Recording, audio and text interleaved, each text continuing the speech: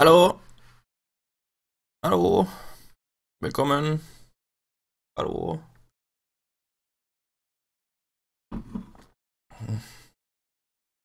Willkommen. Hallo Cry, hallo Exit, hallo Jess, hallo. Ähm, so. Ich bin ein bisschen, weiß nicht. Ich hab ein bisschen zu lang geschlafen. Ich bin etwas durcheinander, bisschen müde, kleines bisschen. Ähm, Voll wenig da, ja, das ist richtig. Aber ich nehme an, die kommen.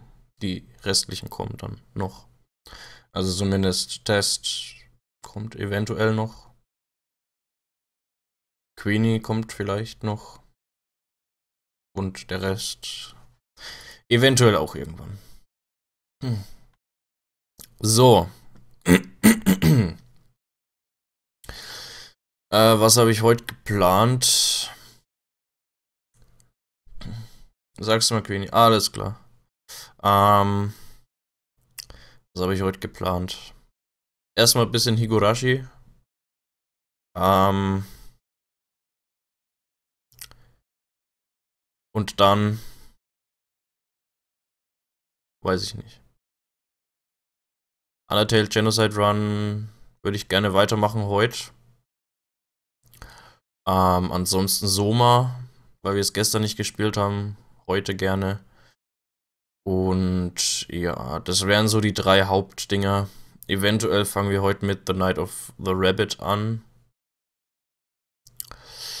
Eventuell. Eventuell auch nicht. Je nachdem, wie viel Zeit ich mit den anderen Spielen verbringe. Aber Higurashi möchte ich auch nicht so extrem lang spielen. Bist nach Higurashi ganz anwesend. Alles klar. Higurashi werden wir auch nicht so extrem lang spielen.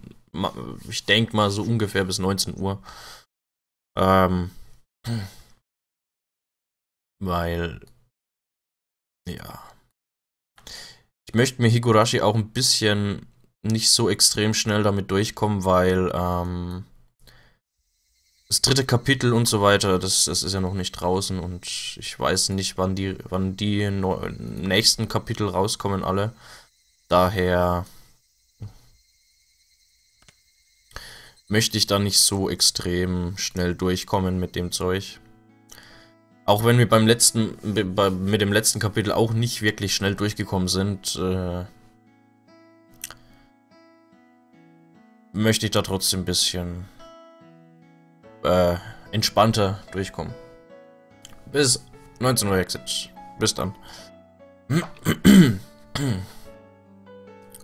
So. The wind blew gently, as if to cool down those of us flushed with enthusiasm. The road back to Hinamizawa was long, but I didn't really mind.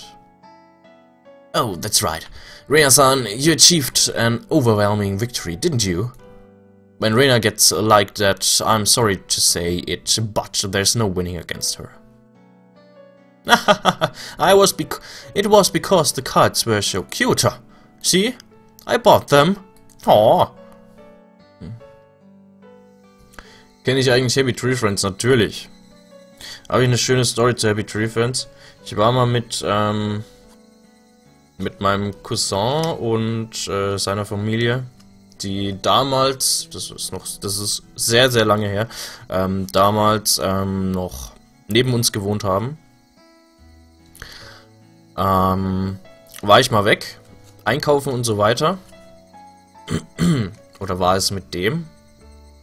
Oder war das mit meiner Familie? Entweder war es mit meiner Familie oder mit der ihrer Familie war ich mal weg. Und da waren wir im... Hallo Wolf.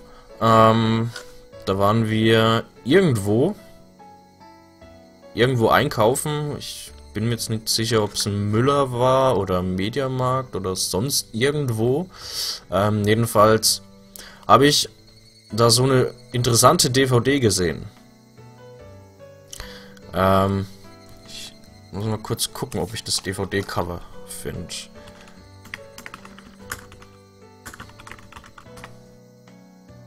Happy Tree Friend DVD.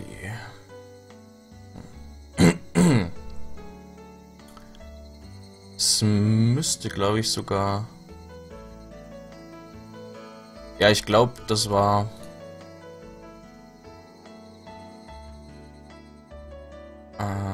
kurz Moment.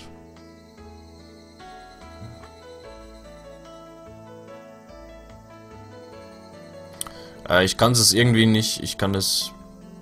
So, Moment, da haben wir es. Da haben wir es. Hatten wir das DVD-Cover habe ich gesehen und fand das ganz interessant. Dann bin ich damit bin ich dahin zur Kasse. Ich war da damals, was weiß ich, 12 Jahre alt oder so, keine Ahnung. Und bin hin zur Kasse und hab's mir gekauft. Der Kassierer, der hat nichts gesagt oder sonst was. Und dann, auf der Heimfahrt habe ich auf der Rückseite, glaube ich, irgendwo gesehen, dass die DVD eigentlich ab 16 ist. Oder irgendwie sowas. Und ja. Und ich habe mir die DVD eigentlich nur gekauft, weil das Cover so interessant aussah. Das hatte auch, das war auch ein besonderes Cover, weil das war so ein Schwenk-Dings, wenn er die komischen Bilder da hier noch kennt, die man so wackeln kann und die sich dann so bewegen. Und das war so ein DVD-Cover. Das fand ich ganz interessant und das habe ich mir dann gekauft und ja, dann war meine Kindheit kaputt, nachdem ich die DVD angeschaut habe. Dann war es zu Ende mit meiner Kindheit und ja. Aber es ist ziemlich cool. Heavy Tree Friends ist sehr cool.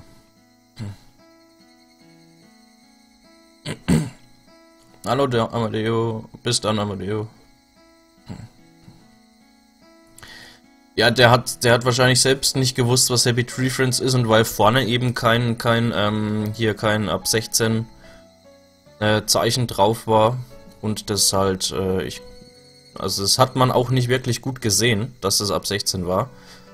Das habe ich auch wirklich erst dann gesehen, als ich mir ein bisschen genauer die komplette DVD angeschaut habe.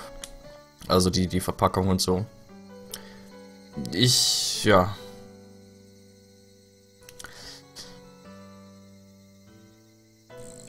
Ja, es war wahrscheinlich Unwissen von ihm, dass er nicht wusste, dass das eigentlich keine DVD, dass es eine DVD ist, die jetzt nicht so besonders gut für mich geeignet gewesen ist. Aber so schlimm fand ich das jetzt auch nicht. Es kann aber auch gut sein, dass ich halt damals schon gewusst habe, ja, das ist halt einfach nur eine DVD, das ist nicht echt, und besonders weil es halt auch Zeichentrick war und so. Ja. Also schlecht beeinflusst hat mich das Zeug überhaupt nicht.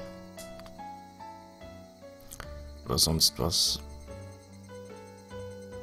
Es war halt einfach blutig und brutal, aber trotzdem Zeichentrick. Naja, so. How? Rika. Rika was the same as usual. When it comes to boys, it's like taking candy from a baby. It was an easy win. How much was calculated and how much was natural? I get scared when I think about how Rika will turn out in the future.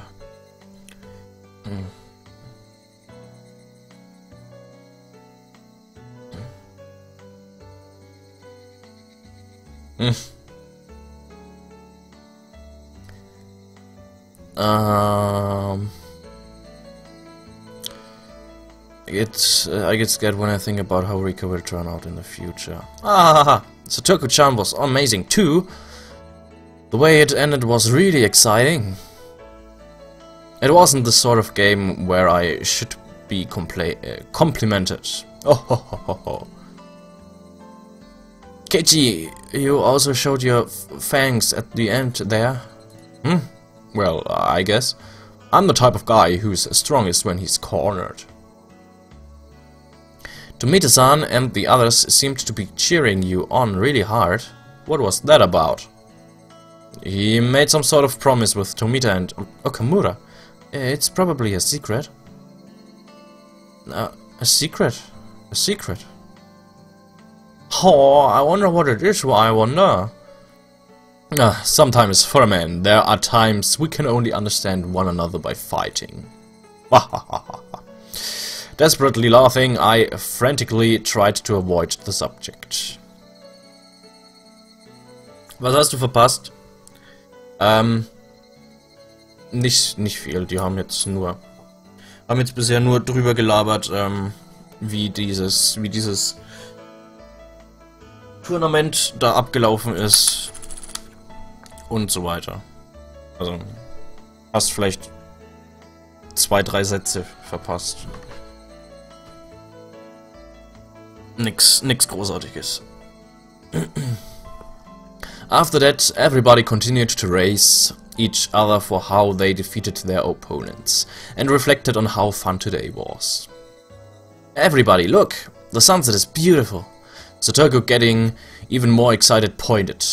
Waiting where her finger indicated was an immense sunset, casting even longer shadows of us on our bikes.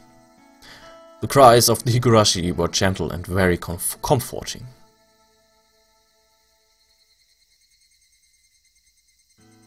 Und der Tag ist zu Ende. So, sind wir fertig mit nein. Nee. Hätten wir eigentlich dann letztes Mal auch noch fertig machen können. New tip, who's Minions Uncle? Mions Uncle, nicht Minion. Die Minions sind woanders. Die sind nicht in diesem Spiel. Oh, Gott weiß. I wonder why afternoons always make you feel sleepy like this. Mion spoke in a voice that went so far as to make whoever heard it lethargic. You want a medical explanation for sleepiness? I could say it, but it'll just make you more sleepy. Spare me. It was almost 3 o'clock. 6th period was almost over. By the way, Satoko and everyone else in the lower grades ended their school day after 5th period, so they were probably running around in the schoolyard right now. I could hear their joy-filled voices coming from there right now. Oh, what I would give to be able to join them. Mi-chan, you're the class representative, so you have to try harder. No going to sleep. You see, rather than the class representative, I'd rather be the president of the boxing club. They get to sleep a lot. Huh? What makes you think that? At the boxing gym, they're always hitting the sack, get it? Bam. The teacher cackled as she hit the back of Mion's head with the corner of a textbook. That's all from me. I'll leave it at that for today. Representative, please direct the class. Everybody stand up. At attention.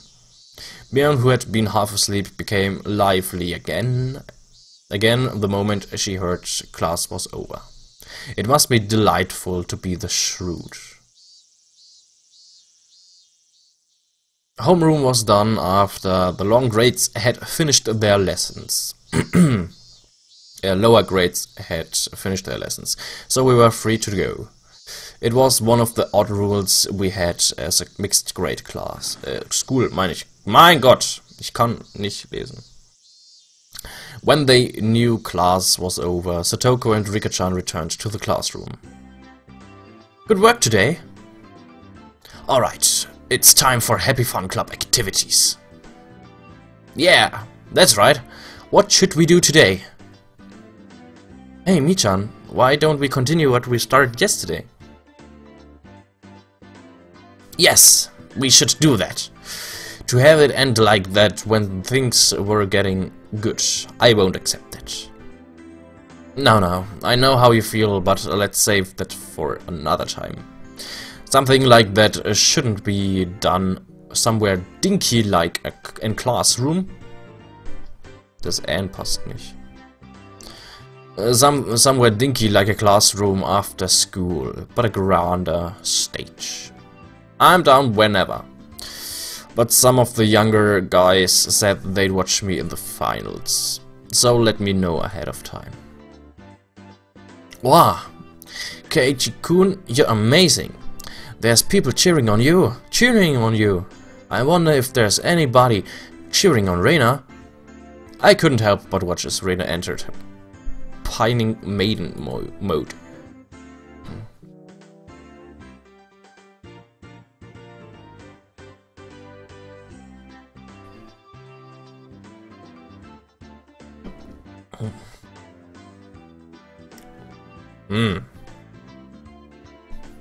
Mensch. Ja, Laptop macht Updates, sollte ja nicht ewig lang dauern. I'm not gonna pull any punches, but I'll pray for your victory, Reina. With a saccharine, Keiichi Brand smile, I ruffled Reina's hair roughly. Die haben anderen Laptop. Wie viel Laptop hat denn Queenie bitte? Oh. The game crashed. Also ich kann noch weiterspielen. Die Musik ist halt nur scheiße. Kann ich eventuell speichern, damit ich nicht alles nochmal neu machen muss? Ah, nee, jetzt ist komplett, ja.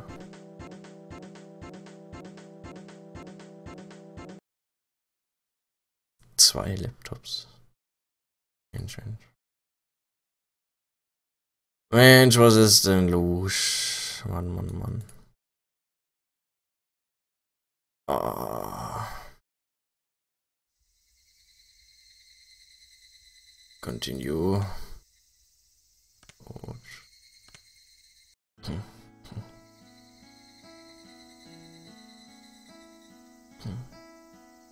Krone.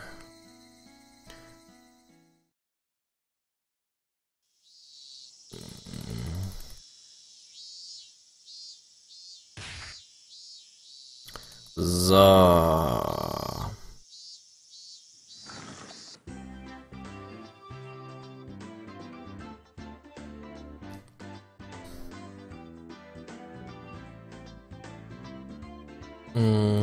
Ja, so, jetzt gleich. I'm not gonna pull any punches, but I'll pray for your victory, Reina. With the secretary and blah blah blah blah blah. So jetzt hat. What? How? Keiichi-kun, what are you? How? Reina turned bright red and short-circuited, smoke billowing from both her ears. Gazing into her eyes, a strange scene of me holding hands with Reina and skipping through a flower bed was reflected there. No.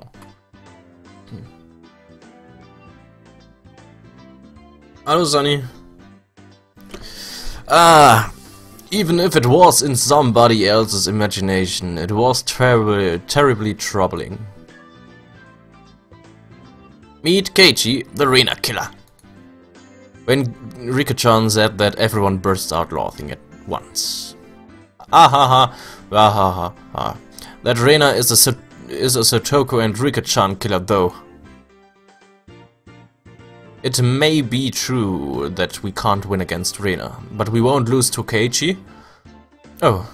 Oh, this is becoming a pretty interesting relationship map. Our strengths kind of interact like in rock, paper, scissors. But that doesn't include Mion, doesn't it? Does it? Of course not. It doesn't matter who it is, I won't lose. Mion leered with the gaze befitting of a club president. No, befitting of an empress. The mood in the room became more lively. It was as good a moment as any to get started. Oh God. Der helle Hintergrund mit der hellen Schrift und sehr dünner Umrandung ist ein bisschen meh. Schlecht zu lesen. Well, no. Let's get started nice and easy. Yeah. So then, Michan, what shall we do today? Mion let out a small interjection as she rummaged through the so-called club locker. Every time I look, there's always a ton of things crammed in there. Everything that's jammed in that locker is a game of some kind, you know? On top of that, things used for penalty games like cat ears and collars were kept in there. The capacity of that thing is unfathomable. That locker, maybe it actually extended through the wall into the 4th dimension. That's my theory anyways. That's just a theory. A game theory. If not that, then how else could you explain how someone could pull out item after item? After Mion touched her hand to her chin. Okay. Komisch beschrieben, aber okay. After Mion touched her hand to her chin. Oops. To her chin briefly, in thought she turned around without pulling out any games. Why don't we try and keep it a bit simpler today? Playing games that require lots of pieces all the time can be a little blunt, right? It doesn't matter what game it is, if everybody plays together we can have fun. Yeah, that's right, that's right. Rena and I both expressed our agreement. I feel the same way. With this group, there's no doubt, even if we were pulling weeds from the school grounds, it would be fun. That wouldn't be fun for me, pulling weeds or whatever. Ah, that's right, isn't it? By the way, Satoko, could you stop reading people's minds by looking at their expressions? Whatever you're thinking is always written all over your face, so I always know right away. I've always been told that, but ever since I transferred, it seems like it's been especially bad. I need to develop a poker face, or I could be in for a rough time. Alright, everybody pay attention. I'm going to explain the rules. We all immediately cut the idle chatter and put on stern expressions. In no time at all, everybody's gaze focused like a tiger on a shark. Or a shark, listening intently. That's right, from the point where the rules are explained, the match has already begun. Today's game is probably better known as a party game. It's called Symphony. Sympathy. Okay. Has anybody heard of it before? Sympathy. It means to share someone's feelings, right? Huh? Maybe I might know this. Michan, maybe it's the game where we choose a topic and everybody writes down the first word that comes to mind. And the more people who share the same answers, the more points are awarded. In that case, Rena knows about it. Ah, I remember. I recall playing a game like that in grade school, while we were on the bus during a field trip. I'm not familiar with this game. I would like an explanation. First of all, we have the leader choose a topic. For example, if they choose dessert, hehe. Satoko-chan, when somebody says dessert, what's the first thing you think of? Let's see here. Pudding or something. Okay, in that case, Satoko, you would write down pudding on your memo pad. Then everybody reveals their answer at the same time. If there's 2 or more people who wrote down pudding, they get points. The more people who write down the same answer, the more points are awarded. So if everybody writes down the same answer, that's a max of 5 points. In other words, the trick is to think of that what you write down is the same answer as everybody else. It was exactly as Rika-chan said. The point of this game was to think in a way so that you have the same answer as everybody else. For example, even if you heard the word dessert and immediately thought of strawberry sundae, If your answer doesn't match up with everybody else, you don't get any points. That's why you have to hold off on that answer and change to one that seems like one everybody else will choose. The key becomes not what you think yourself, but being able to predict what everybody else will answer. It's a very high-level intellectual game. Me, for Satoku's sake, let's try practicing for one round. Okay, for this round, seeing as I'm club president, the leader will be me, alright? The topic can be something random. Taking out her literature textbook, she began flipping to a random page. Alright then, this is the only practice round. The first topic is shaved ice. Ahaha, when you say shaved ice, there's only one answer, isn't there? Among the standard flavors of shaved ice, there's strawberry, melon and blue Hawaii. The most popular amongst those is obviously melon. Everyone write down an answer. Then everybody show theirs. Mein Gott. Then everybody show theirs at the same time, okay? Ready, go. Strawberry, melon. Was? Uchigintoki,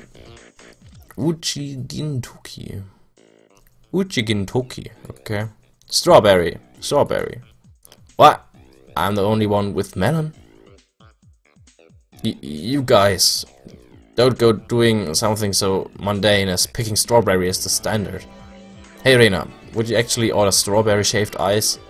The first thing that always sells out at summer festivals is always melon, isn't it? Rena also likes melon flavor, but really, it's all about the strawberry, right? Right. Kei-chan, if I was to pick, I would actually choose melon. But you see, this is a word association game. If somebody says shaved ice, the first thing you think of is strawberry. I'm still not entirely convinced, but in any case, it's this type of game. Rika, what exactly did you write? Is that a type of shaved ice? It's Uchiginko... mein Gott, Scheißdreck, ey. Uchiginko... blah! It's incredibly delicious, you know. Well, it might be delicious, sure, but it's not exactly run-of-the-mill. Still, that's a pretty refined choice. Sadoko, did this help you get a good idea? There were 3 people who wrote down strawberry, so those people get 3 points. We compete to see who can get the most. Yeah, I've got it. More importantly, Mion-san, what shall we do about today's penalty game? There's going to be one after all. What will it be? What will it be?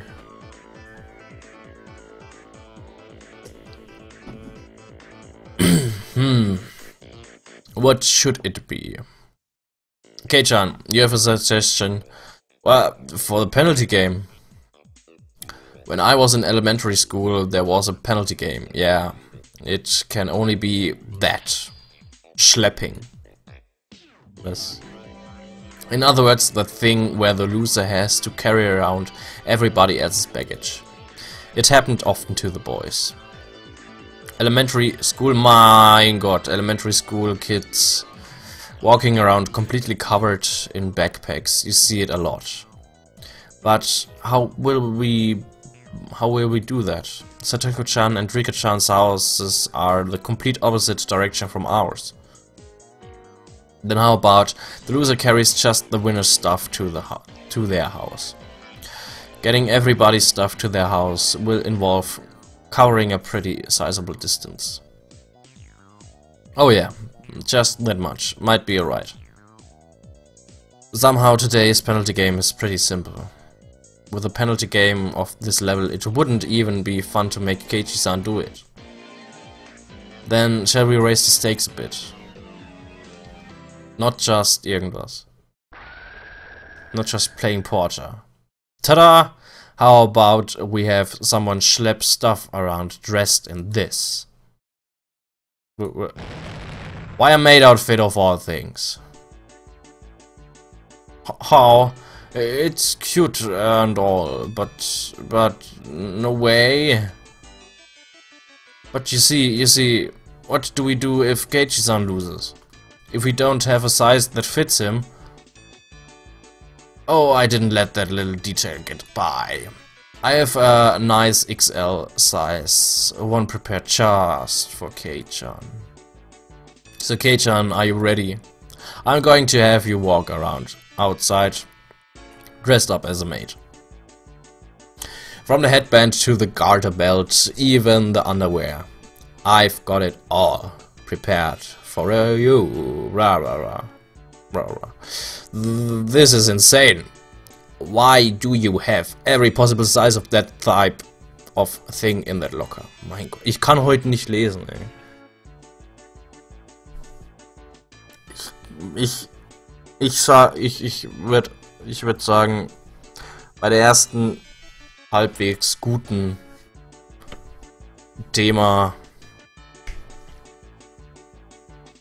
Änderung mache ich hier fertig, weil ich komm heute irgendwie nicht klar mit dem Zeug. This is bad, Keiichi Maebara. Somehow it's become a situation where only my failure results in an overly cruel price to pay. Wenn der Scheißtext wenigstens irgendwie dunkel hinterlegt wäre oder so. Das ist nicht mit den ganzen scheiß Farben dazwischen sich so halb vermischt. Das nervt saumäßig. What if I make a mistake and lose? I wouldn't be able to walk around in broad daylight anymore. Oh ma'am, about that Maebara boy. Did you hear about him? It seems like he has a penchant for cross-dressing. Oh my, really? That'd be so embarrassing, you know? Oh. Sowas hier, schwarzer Hintergrund und so. Nah, that's way too harsh. That's just incredibly brutal. If we're to run this penalty to some semblance of normalcy, now is the only time. Everybody, I think we should refrain from this unwholesome penalty game. Why on the way back home from school? Do we have to be accompanied by a girl wearing a maid uniform and carrying our baggage? Having them say, "Master," while dragging them around the village in such an embarrassing outfit? Wait, why am I panting? What is this? This feeling welling up inside me. Hey, let's just make it a normal penalty game. Wait, Keiichi-kun has frozen stiff. Boom! Burning with passion, I firmly placed my hand on Reina's shoulders. Reina, there's no problem with the penalty game. I just have to win. That's right, everybody. I turned to everybody with an idiotic grin, my pearly whites flashing with a brilliant gleam. Okay, Chan, you've come around to the idea, eh? No matter what the penalty game is, there's no reason to be afraid. You just have to win. Right, everybody? Yeah! Yeah! From me on to Rika, everybody energetically thrust their fist up high. Only Reina seemed somewhat undecided, standing there looking flustered. She's a little bit slow, isn't she? If she wins even for Reina, it's quite a delectable opportunity. Hey Reina, don't you see this is a pretty big opportunity? Reiki-chan or Satoku-chan is a maid outfit coming right to your doorstep. This is a historically great chance, isn't it? Reina began spouting a fountain of blood from her nose. The look in her eyes completely changed. She's shifted into Kyoto mode. I was waiting for this, Reina. That look in her eyes. Oh, to my doorstep. It's not like Keiichi-kun or Mi-chan wouldn't be good at who. Oh. Alright, it looks like everybody's prepared to themselves. Get your memo pads ready. First question ready. Mion opened up her textbook to a random page and read out a word that caught her eye. The first topic is summer break. Oder? Summer break. Na komm. There's yet another quite abstract keyword. Well then, let's not worry about it too much and start with something like this. Everybody good? Time to show him. Ready, go! On Mion's signal, everybody simultaneously held up what they wrote. Let's see, what did everybody write? Summer festival, fireworks, mosquito coils. Oh, Rena and I have the same answer. Alright, 2 points. But the Turkish fireworks was pretty good too. Rika's mosquito coil is a very nice seasonable choice as well. All the choices are quite invigorating. It's almost summer break, isn't it? I wonder how well we'll spend it this year. Invigorating words that invoke the image of summer break. Certainly things that enrich the soul. As everybody approaches the soon-to-come summer break, a plethora of dreams should be etched upon their thoughts. By the way, Keiichi-san, what did you answer? Hurry up and show us. I didn't really write down anything that great. No. Showing us is part of the rules. Now come on. Stop it. Don't look. Homework. The room went silent. Nobody could really follow up that response.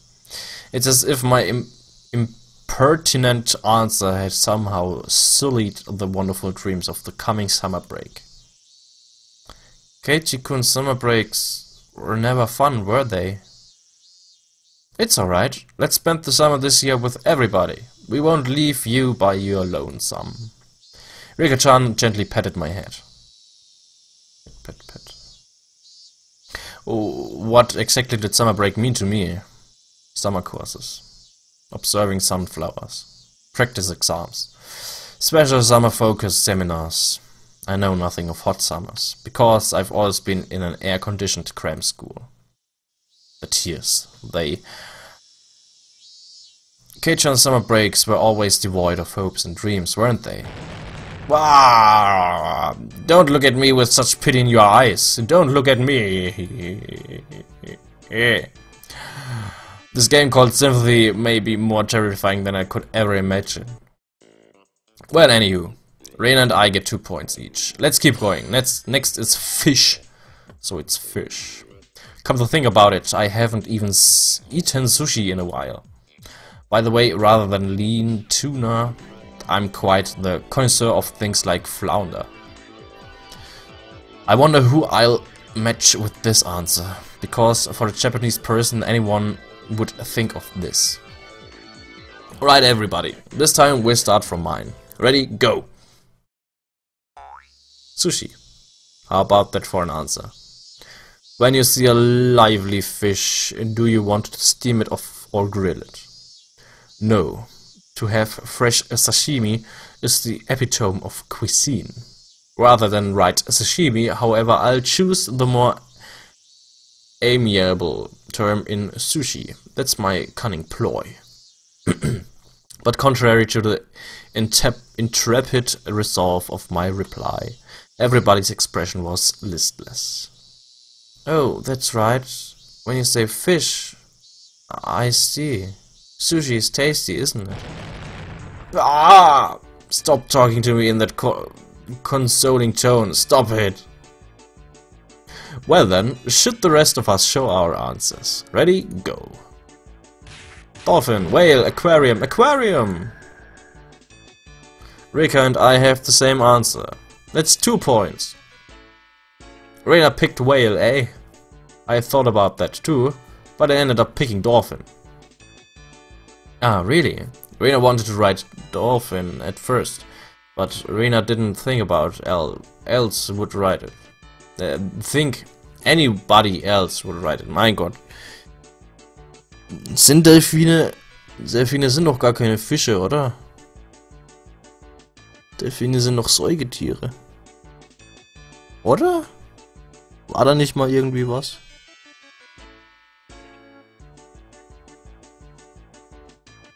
Oder war das irgendwas anderes? Ich weiß es nicht. Either one of them is very cute. Everybody, excluding me, stopped and stared blankly as their thoughts drifted over the horizon. It seems as if they can hear the roar of the open sea from over there. This means everybody has 2 points. Well, everybody but Keiichi-san. Keiichi-kun's answers were worth 0 points. But Rina thinks they were very unique and interesting.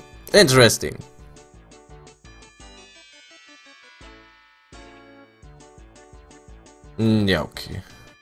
Stimmt auch wieder. To immediately think of food when you hear the word fish. Kei-chan, you should really be ashamed of how destitute your soul is, huh? Ah! Don't say something like my soul is destitute. Besides, what's with Mion and Rena's answers anyway? Those aren't even fish. Those are mammals. Ach, Wale sind auch keine Fische. Okay. Objection overruled. Next. What a horrid game this is today. As the games pile on and on, it seems as if I will be further exposed as a petty human being. I'm the only one who still hasn't earned any points. I want to at least get a point in the next round. Alright, the next topic is Sakura. Damn it. This time I'll do it. Keep your cool, Keiichi Maebara. Don't think what you would normally think. Everybody else here is a girl. Stop thinking like a man. If you write down Sakura Mochi, here you will only be repeating the tragedies of the past. Throw away that gastrocentric male sensibility. Just for now, think of yourself as a girl. You're a girl. You are a girl. I am a girl. Everybody finished writing? Let's do it.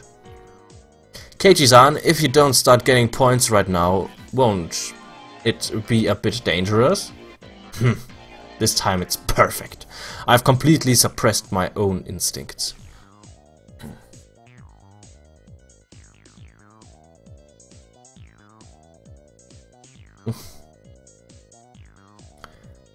This time I will have a match. No, I will make it match. Keiichi-kun, you seem pretty confident about this one. You see, this time Reina thought like a boy, so I could match up with your answer. Sakura Mochi. I like them too. I wrote it down. Reina and Rika giggled together. What? Now is not the time to think with your stomach. Well then, did Keiichi-san write the same answer as me? I put down Hanami. That's right. When you say Sakura, it just has to be Hanami. Yeah, I wrote that down too. Mion and Satoku's response was Hanami. Hanami, seriously. Was ist denn Hanami? Hanami.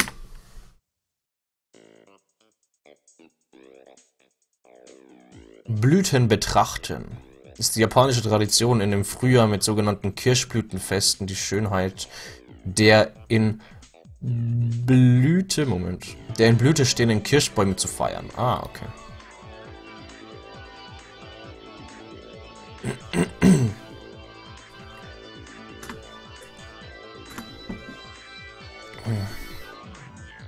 That's the kind of event where old Jesus getting drunk and doing all sorts of depraved things is the standard, isn't it?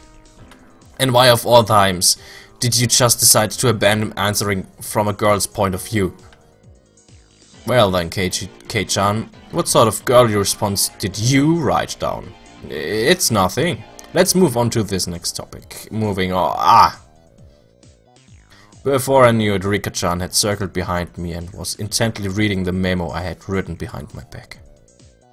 Card Master Sakura is written down here.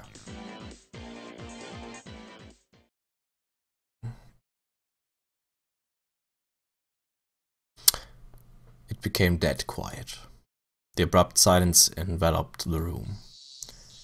It would be fine if somebody at least laughed at me for played it off as something dumb, but nobody even flinched.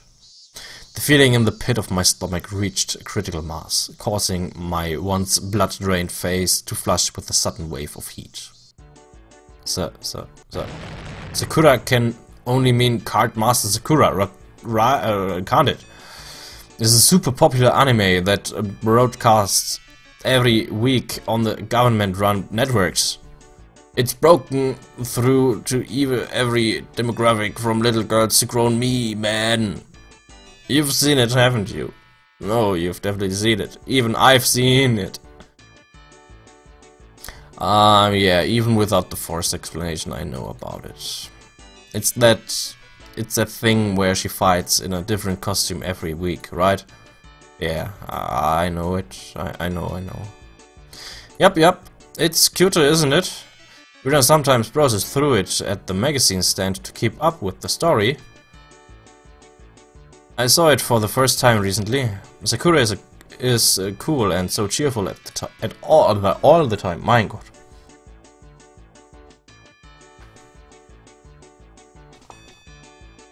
Welcome zurück, Amadeo. I like that girl who's always filming with the camcorder. It's not just popular with little girls, it's also surprisingly well received by older boys, isn't it? To think that Kei-chan was one of those. I felt like I had inadvertently blurted out something unnecessary and had completely self-destructed, but that wasn't the main problem. So you all know it, don't you? Then why didn't you write it down? Sakura means Sakura Kinomoto. Sakura-tan. Cardmaster Sakura is the right answer. Mion quietly put her hand on my shoulder. Kei-chan. Now I am certain. Kei-chan, you are to your very core a cheeser. Irrevocably so. Ah! Why is everybody looking at me with those eyes filled with pity? That's not true, Keiichi-kun. Okay, let's do our best. Here's where the comebacks begin. The comeback begins, meine Gott. There's no coming back for Keiichi-san, the cheeser. Now give up quietly and accept your penalty. What was today's penalty game again? Dressing up as a maid, complete with hairband and garter belt, while carrying around the winner's stuff. No! Alright, if you're real members of this club, show me you won't let anybody come back from this disadvantage. Alright, let's keep it rolling.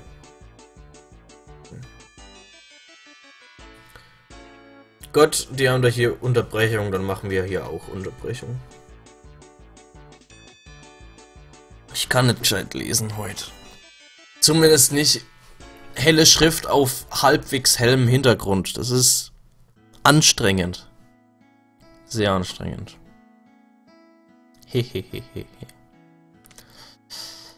Also wir können stark davon ausgehen, dass Keiichi verloren hat. Gut. Also. Für Soma ist es jetzt noch ein bisschen zu früh. Da würde ich fast meinen, spielen wir Undertale Genocide Run weiter. Aber das machen wir nach der Pause. Weil Hexet ist ja dann auch erst so gegen 19 Uhr wieder da. Also, Undertale. Genozide. Untertale. Speichern. So. Gut, dann machen wir jetzt eine kurze Pause. Und ja. Dann sieht man sich gleich wieder zum Undertale Genocide Run. Was kommt denn jetzt eigentlich als nächstes? Müsste als nächstes großes Muffet kommen dann. Und die Night Knight. Wird sich Jesbel freuen. falls sie überhaupt zuschaut. Und nicht nur einfach so im Chat ist. Wird was dran, okay. Ja, das Labor kommt halt, aber ich weiß nicht, ob Alphys da auch drin ist und so weiter, weil ist halt Genocide. Und mein Zeug friert mal wieder ein, meine Webcam und alles. Yay! Naja, gut. Also, wir machen eine kurze Pause. Und ja, dann geht's weiter. Bis gleich. Ich suche noch schöne Musik raus. Ganz kurz. Nee, kein Bock. Nee. Nee. Ja, besser. Gut, dann bis gleich.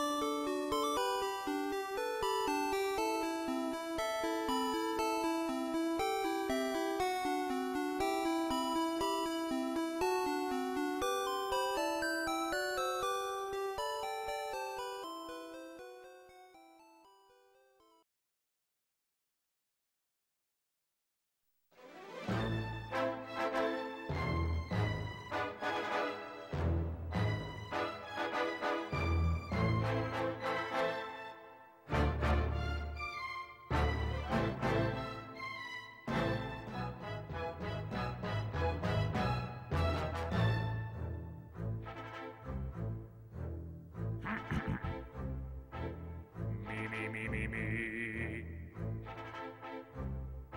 I am the great mighty Pooh, and I'm going to throw my shit at you. A huge supply of tish comes from my chocolate starfish. How about some scat, you little twat? Yeah. Ho ho ho ho ho. Ah. Ha ha ha ha. Hurrah! Hee hee hee hee hee. Ah.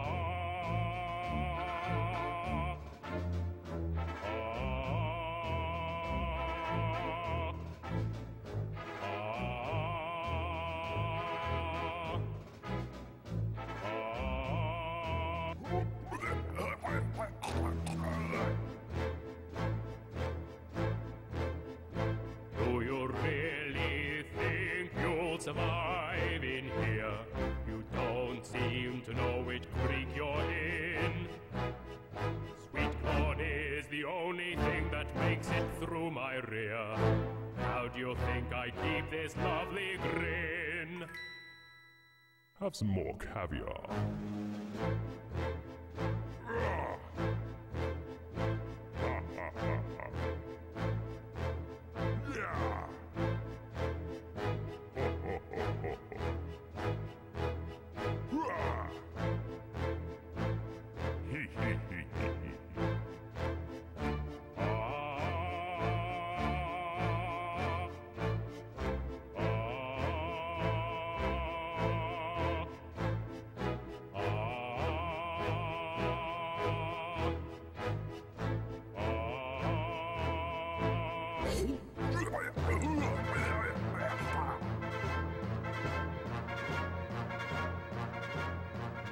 Really getting rather mad. You're like a niggly, tickly, shitty little tag nut. When I've knocked you out with all my bab, I'm going to take your head and ram it up my butt. Your butt. My butt. Your butt. That's right, my butt. Ugh. My butt. My butt.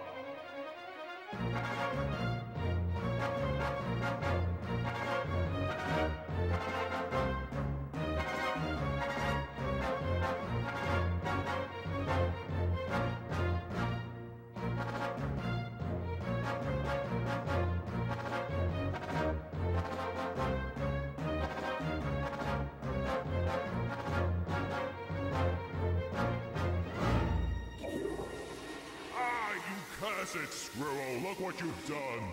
I'm flushing! Oh, what a world, what a world! Who'd have thought a good little squirrel like you could destroy my beautiful clagginess? Oh, I'm going! Oh, no!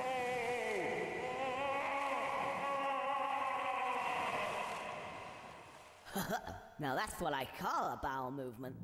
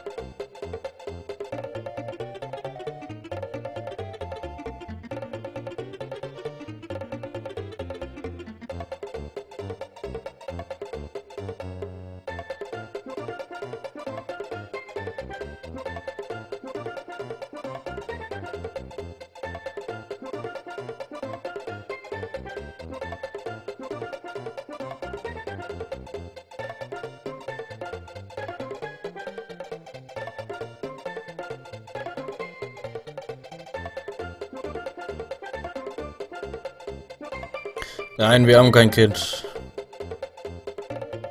ist wahrscheinlich ihre Nichte oder so. Nehme ich an. Ja, was soll ich denn jetzt spielen? Soll ich jetzt was anderes spielen oder kann ich jetzt mit Undertale anfangen? Weil wie lange spiele ich Undertale? Wahrscheinlich so um die 2 Stunden. Wahrscheinlich.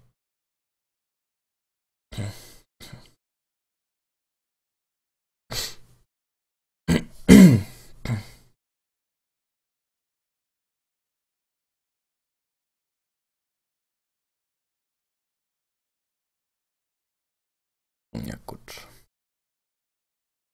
Ich spiele ein bisschen Isaac.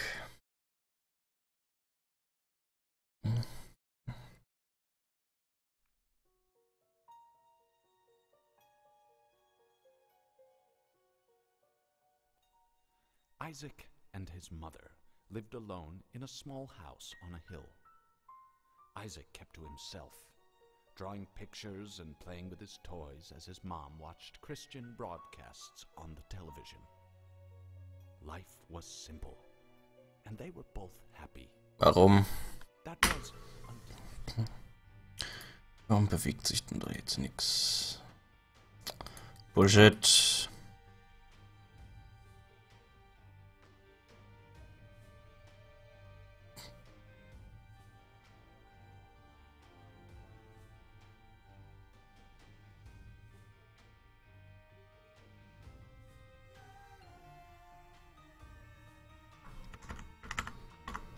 So muss jetzt leider so reichen. Kann ein bisschen abgeschnitten sein. Ja, ein kleines bisschen. Ne, nervt mich nicht. Ist halt nur ein bisschen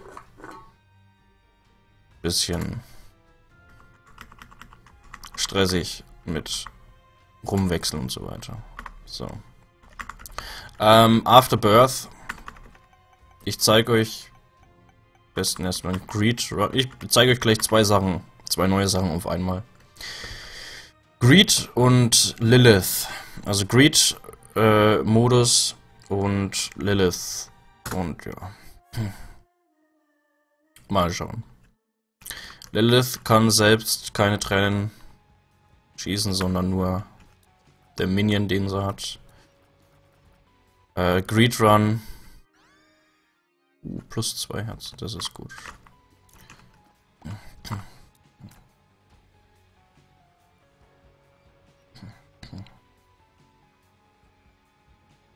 Weihnachtsmann und Kokaki Schuhe putzen, baden und ins Bett. Okay. Greed Run an sich werde ich jetzt, denke ich mal, nicht erklären. Das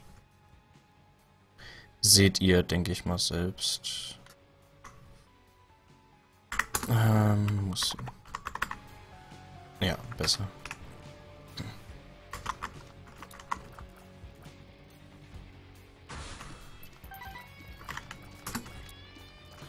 Dreck.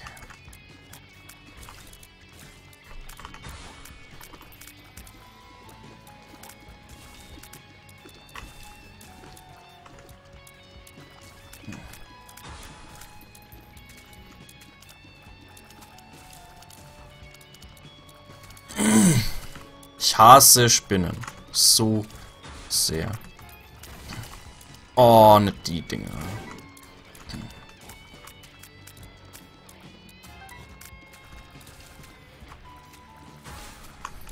Oh. Hm.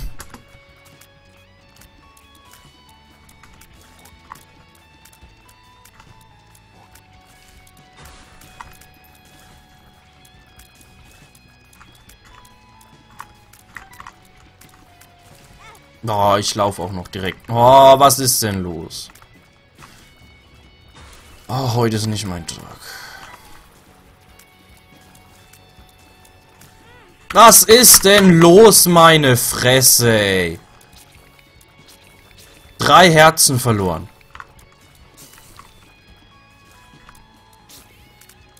Das machen wir neu. Machen wir nochmal. Nee, nicht Curse of Darkness.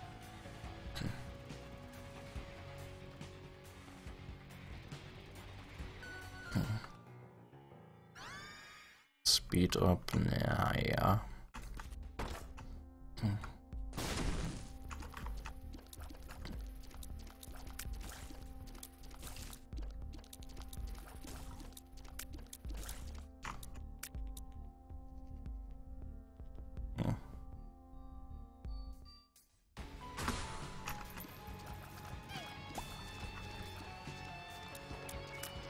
Ah, ich bin behindert. Ah, was ist denn los? Ich schieb's auf meine Müdigkeit.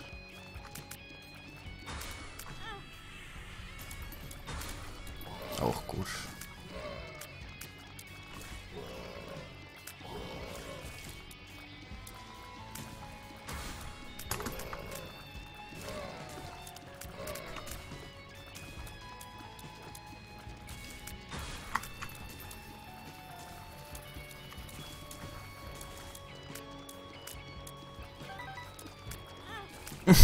Was ist denn? Mann. Ja, fick dich.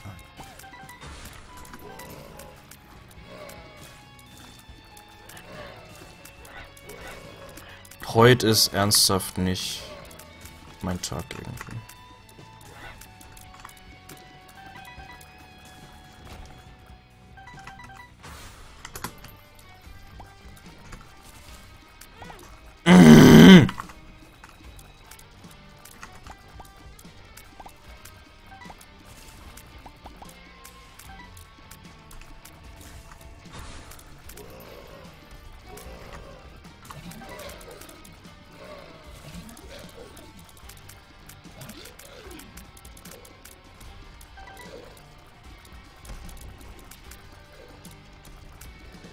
So, jetzt komm.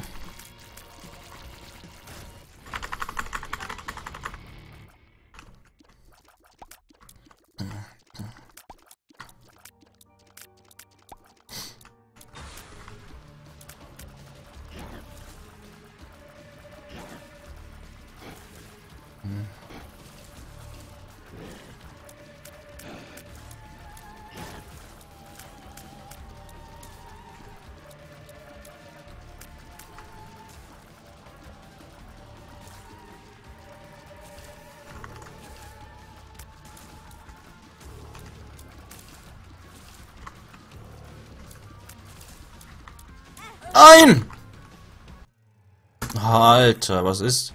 Nein, kein Curse of Darkness, dankeschön. Schutz. Nee, nur Speed. Das ist okay.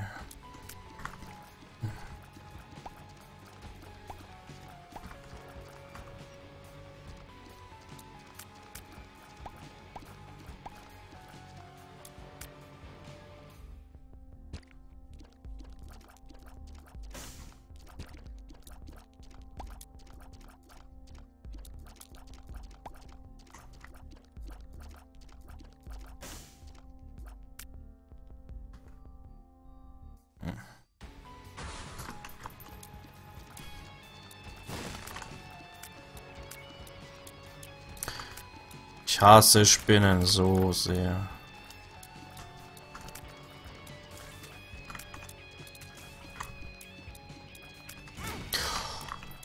Oh, komm, ernsthaft.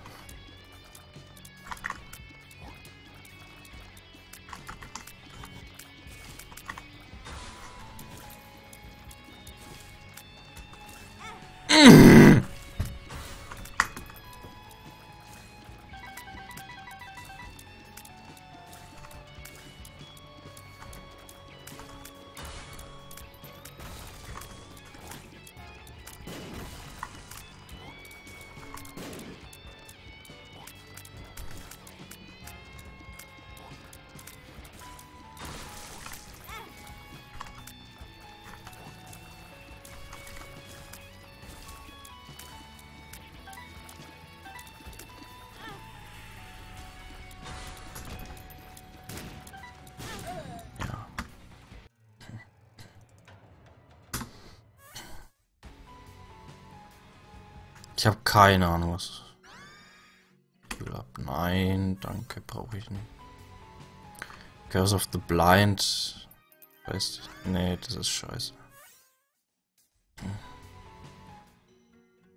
Oh, die ist gut, die ist sehr gut.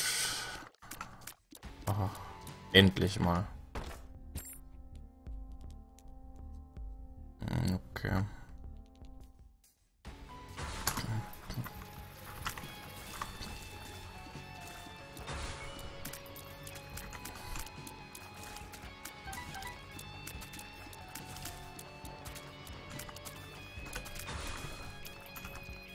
Boah, natürlich kommen die Scheiß-Dinger von oben auch noch.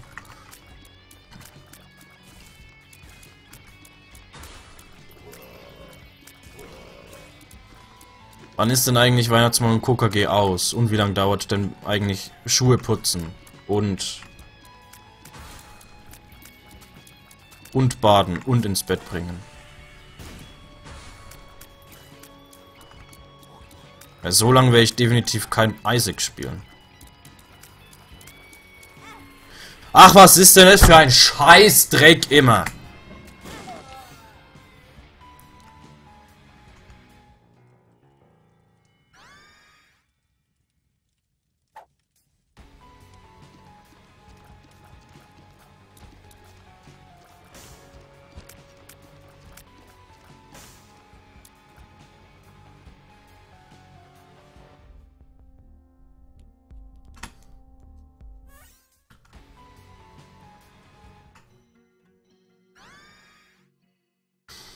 Oh, sehr gut.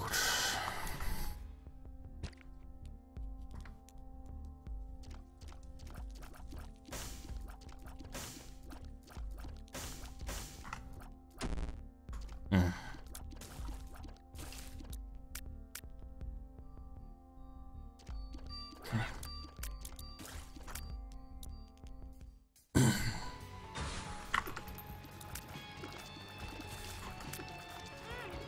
Ich lauf. Ich hab jetzt schon keinen Bock mehr auf dieses scheiß Dreckszeug da.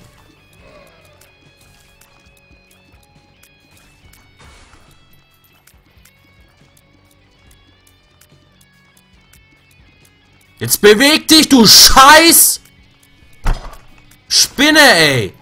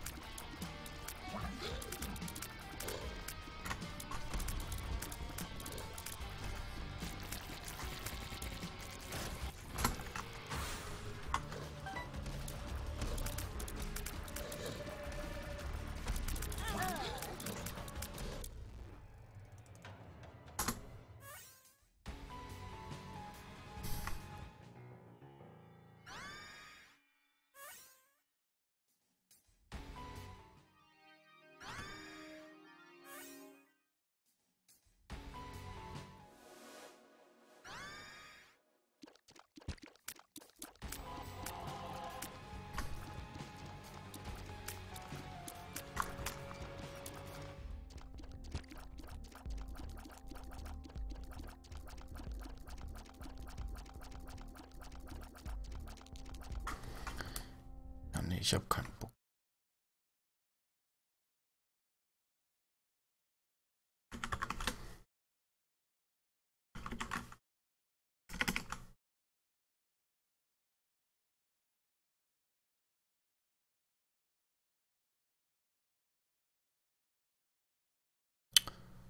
Heitest, Undertale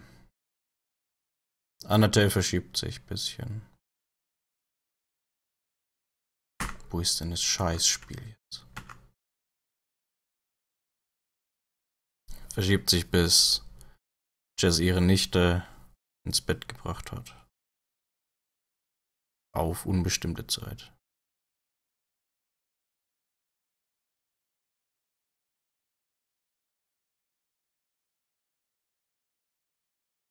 Wenn sie dieses Scheißspiel mal starten wird. Dankeschön.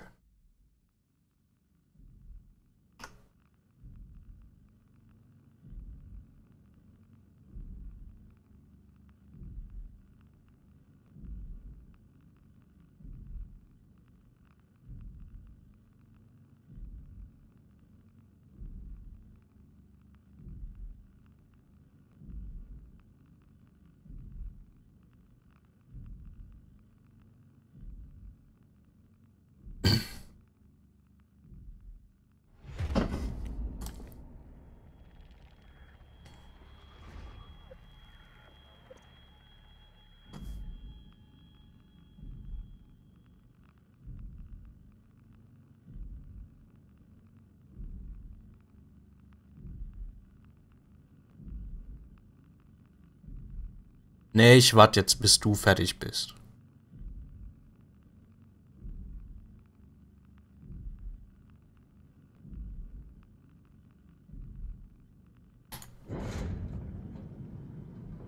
So.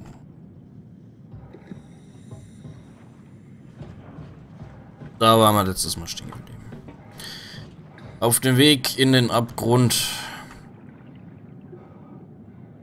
Way.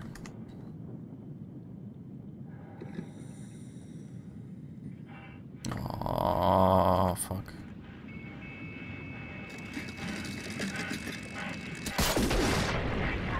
Was? Bin ich gestorben?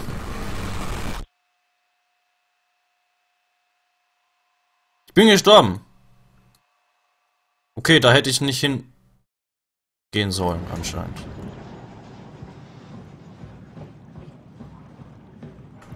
Wahrscheinlich bin ich zu schnell nach unten gegangen. Wegen Druck und so. Zu schnell Druck angestiegen. Und was weiß ich.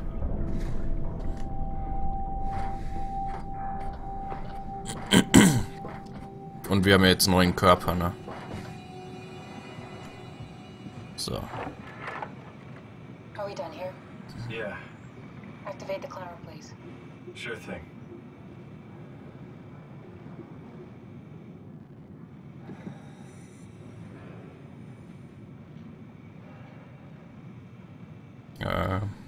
Wo aktiviere ich das? Einfach nur hinsetzen? Nee. Ach, da. Da ist ein Schalter. Ein Hebel ist da. Take a seat and we'll be off. Gut.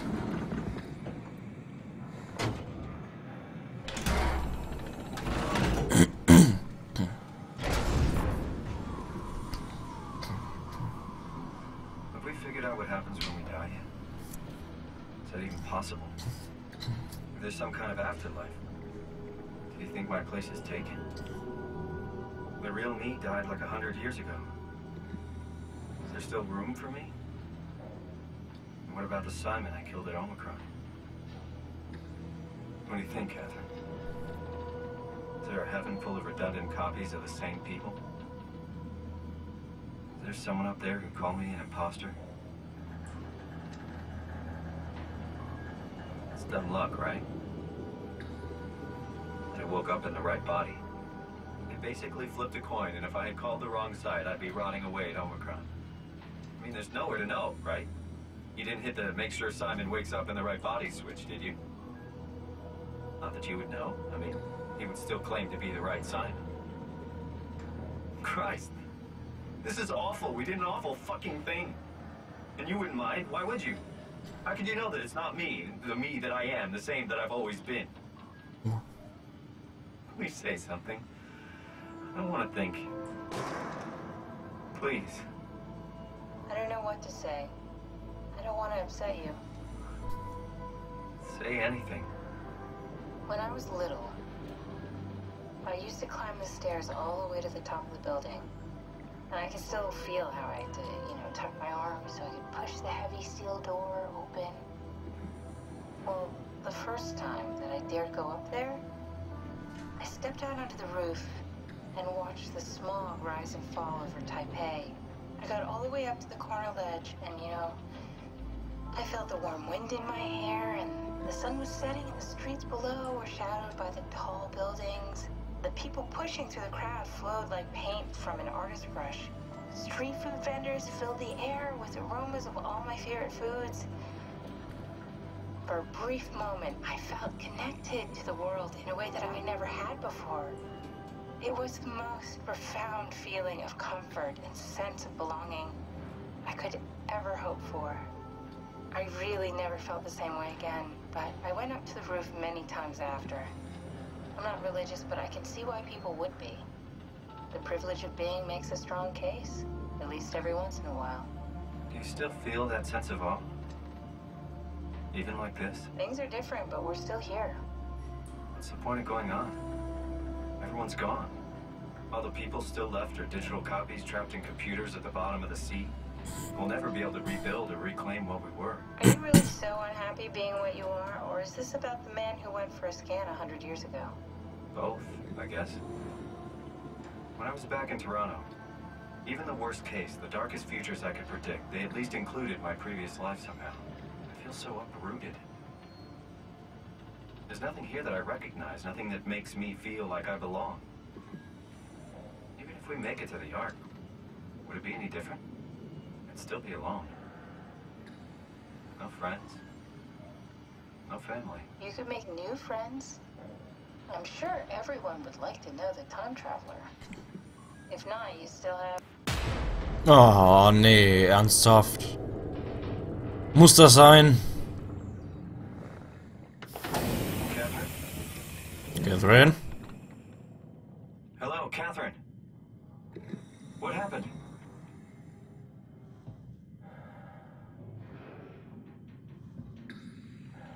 Okay, oh, Omnitool kann ich nicht mitnehmen.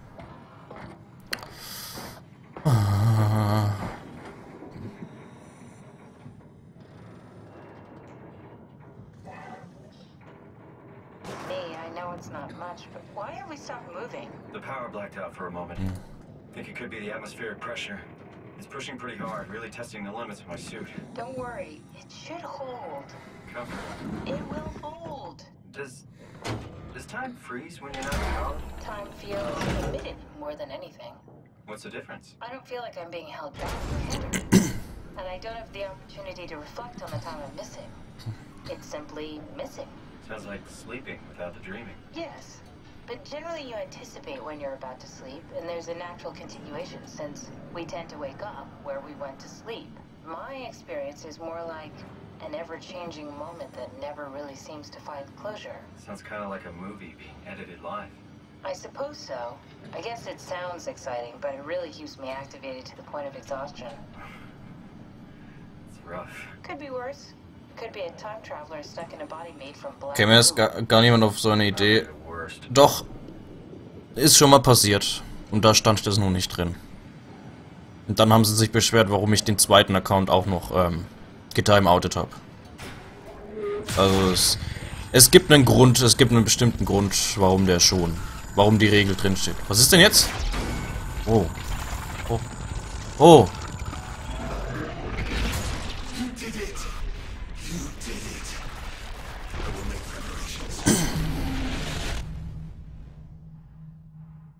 Vorbereitungen? Für was?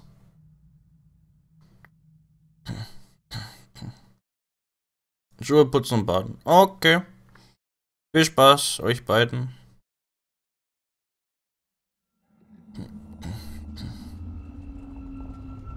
Also ja, das kam schon mal vor. Und dann wurde sich beschwert, warum ich den zweiten, also von der entsprechenden Person, warum ich den zweiten Account auch getimeoutet habe. Daher passt es schon. Assassin's Creed Black Flag hab ich schon mal angespielt, ja. Fand ich ganz okay eigentlich. Der beste Assassin's Creed Teil ist immer noch der zweite. Aber Black Flag war nicht so schlecht, finde ich. Ich bin recht gespannt, oder halt, ich würde gerne mal dieses London, der Syndicate Spiel machen. Besonders weil dafür ja... Moment, ein bisschen laut.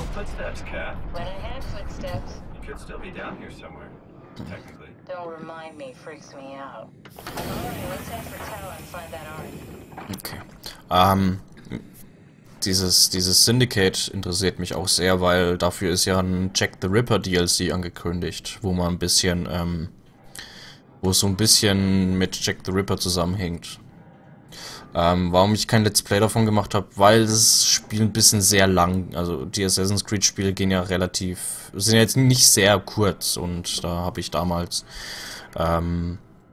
nicht wirklich das Interesse gehabt, so extrem lange Let's Plays zu machen. Jetzt aktuell könnte ich eventuell wieder, also jetzt aktuell ist es, denke ich mal, kein Problem, längere Let's Plays zu machen, weil da hätte ich auch Lust drauf und so weiter.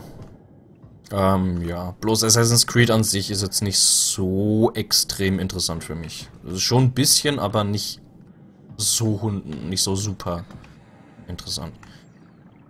Nur mal Link zum Rufen der Aufzugsplattform erfahren. Okay. Woher wusste ich, dass es dieselbe Person war? Am Namen. Also, ja, am Namen.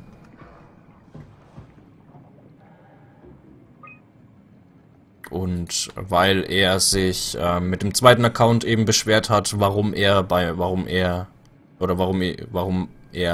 ersten Account eben getimeoutet wurde. Also daher, es kam auf jeden Fall raus. Es war jedenfalls sehr, sehr klar, dass das dieselbe Person war. Okay, nichts Interessantes. Okay.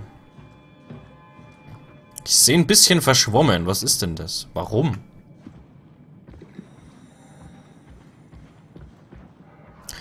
Und ich glaube, war das klar, für wen dieser Aufzug gedacht ist? Also nur für diese Maschinen oder so? Weil für Menschen wäre es, glaube ich, ein bisschen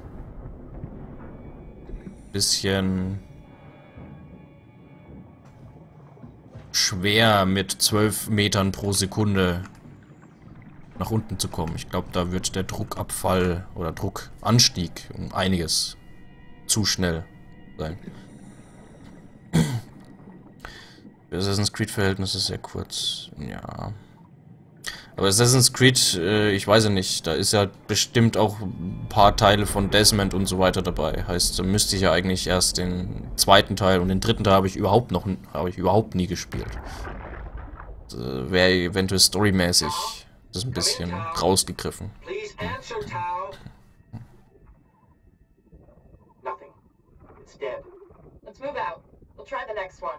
Da sind tatsächlich Menschen mit runtergefahren, ernsthaft? Ah ne, das könnten natürlich auch die Roboter sein. Mit den menschlichen Dingern. Aber ich glaub's fast nicht. Das ist merkwürdig. Warum ist denn hier so... Warum ist denn so verschwommen alles? Meine Sicht und so.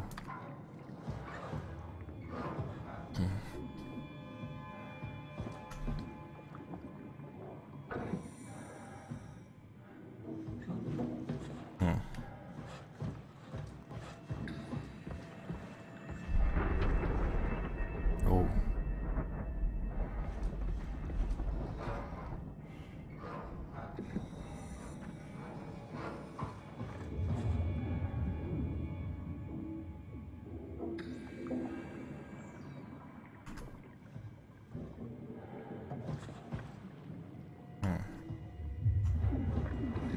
Ja, dass selbst das Zeug hier nach hier unten gekommen ist.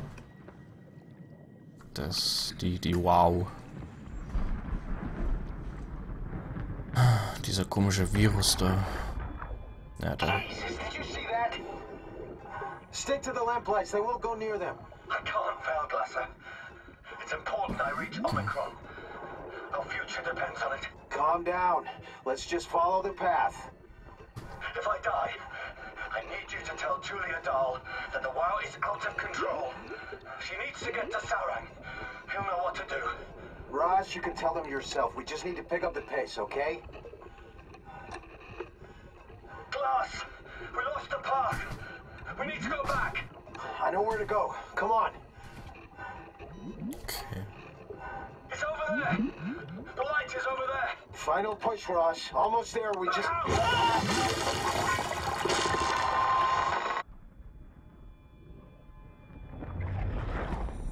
So, Ross gestorben.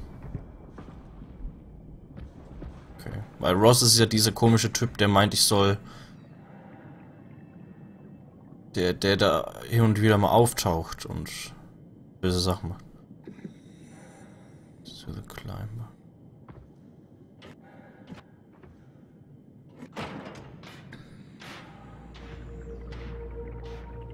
Okay. Folgen wir den Lichtern.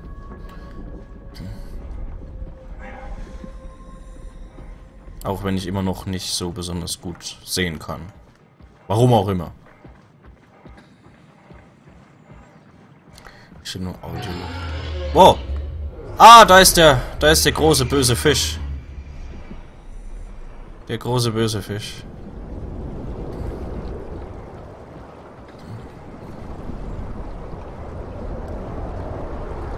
Gott, was ist denn das?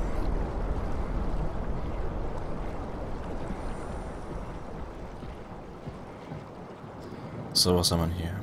Inventar. Sachen. Mission Log.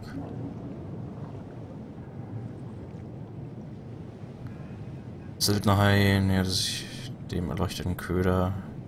Kreist jemand getrockneten Tintenfisch zu essen. Unwahrscheinlich, dass er oft in dieser Tiefe unterwegs ist.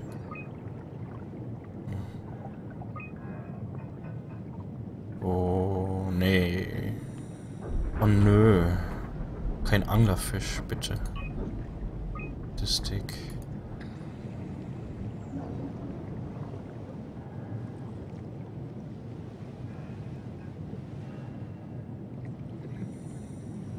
Also 2103 ist merkwürdigerweise sehr komisch, was passiert hier.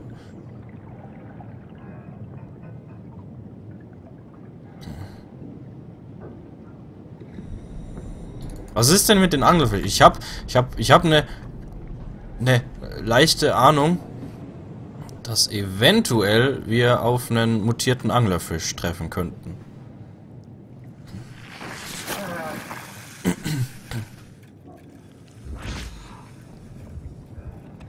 Nom nom nom.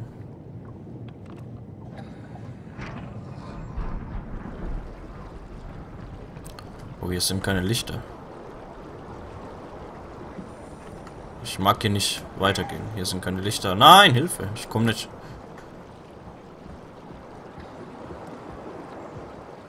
Warum sind die Lichter aus? Fuck!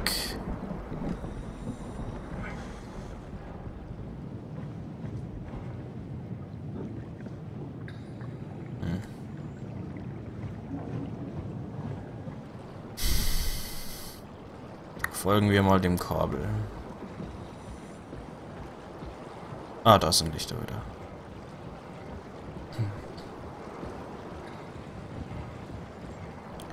Mensch, Hexit.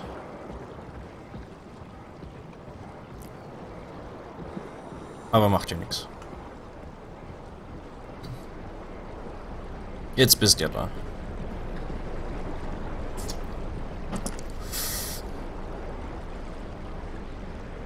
Ich sehe wenig. Ich sehe sehr wenig.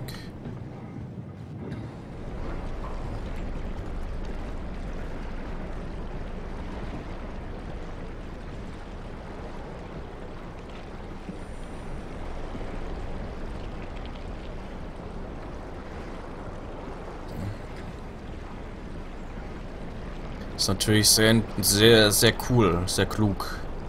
Auf der einen Seite, auf der hinteren Seite ist es rot, um zu wissen, dass es danach zum Aufstiegsplattform-Zeug geht, und da ist blau. Damit man da weiß, da geht's zu Tau. Das ist cool gemacht.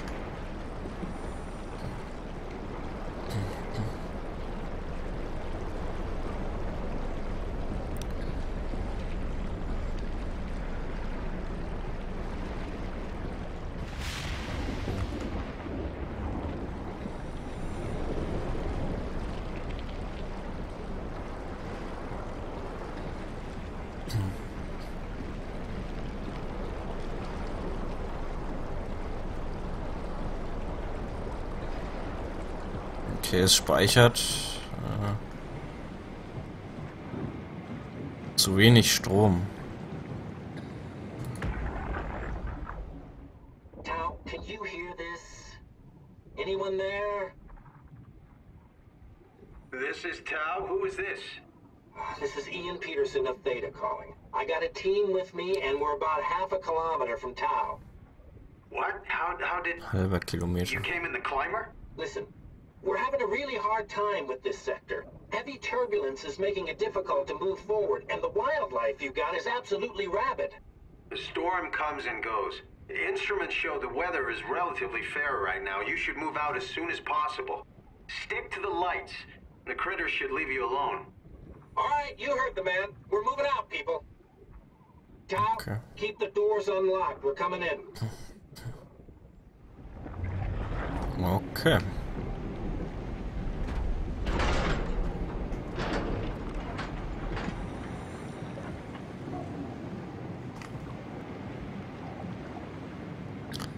Ich verstehe immer noch nicht, warum mein Sichtfeld so schlecht ist.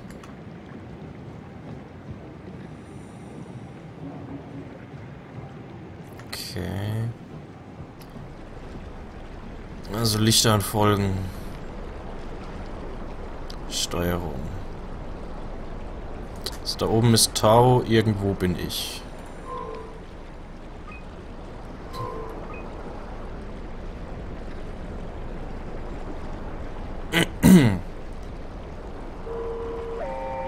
Ah, okay, der geht jetzt nach Tau. Nehme ich an. Dann sollten wir ihm eventuell folgen. Fetter Hugo. Fett Hugo. Bring mich sicher nach Tau, bitte.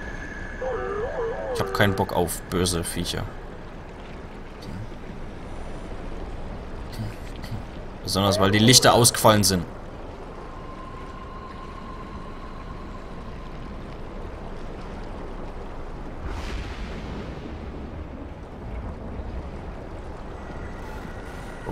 Oh, da ist wer?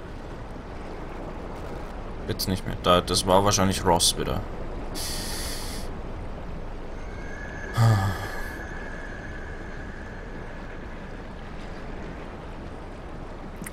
Kann sich eventuell noch jemand daran erinnern, was genau Ross mal immer wieder gesagt hat und so weiter? Soweit ich... Oh!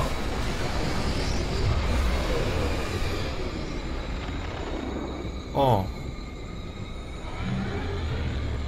Oh.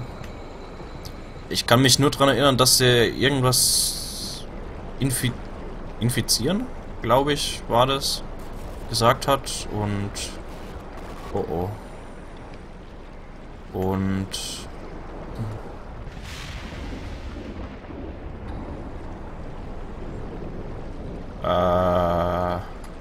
Hilfe.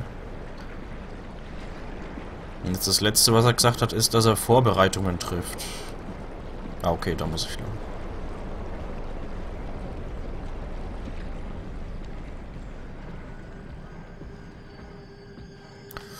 Okay.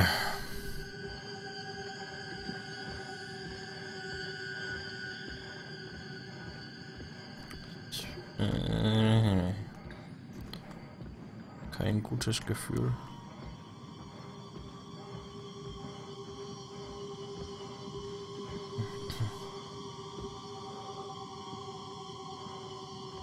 Ja, ich habe gestern was im Auge. Nein, nicht im Auge gehabt. Mein Auge war nur, weiß nicht, hat gejuckt und rot und hat getränt.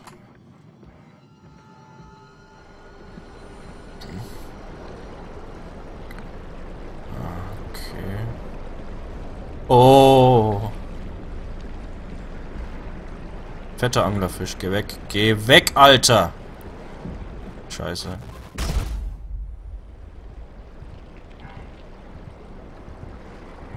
Na, ganz toll.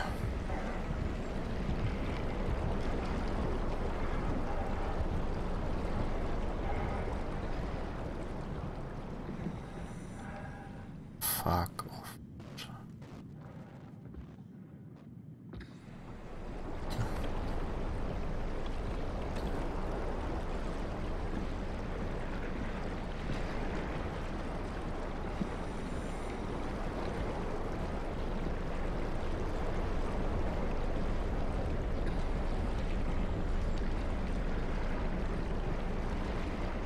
Gott, das ist ein merkwürdiges Spiel.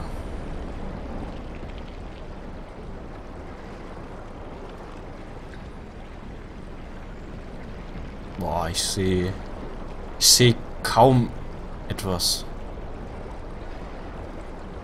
Ich orientiere mich jetzt halt wirklich nur noch an diesen kleinen Lichtpunkten, die ich sehe. Oh, da ist er schon wieder, Ross. Hallo. Falls das überhaupt Ross ist und nicht so ein anderes Monster von der WoW. Oder allgemein Monster von der WoW, weil ich bin mir jetzt nicht sicher, ob Ross überhaupt aus der WoW ist oder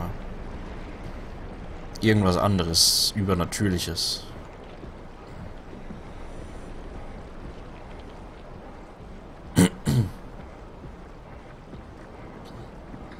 Ah, schön viele Lichter, das sieht gut aus. Sieht gut aus. Ah, okay. Doch nicht so gut, wie ich gedacht habe, aber immerhin etwas. Wupp. Ist das Tau? Ist das tatsächlich jetzt Tau? Habe ich es geschafft, zu Tau zu kommen? Schwenk, schwenk. Ich hab's geschafft, glaube ich. Um was geht's? Beziehungsweise, was ist das Ziel?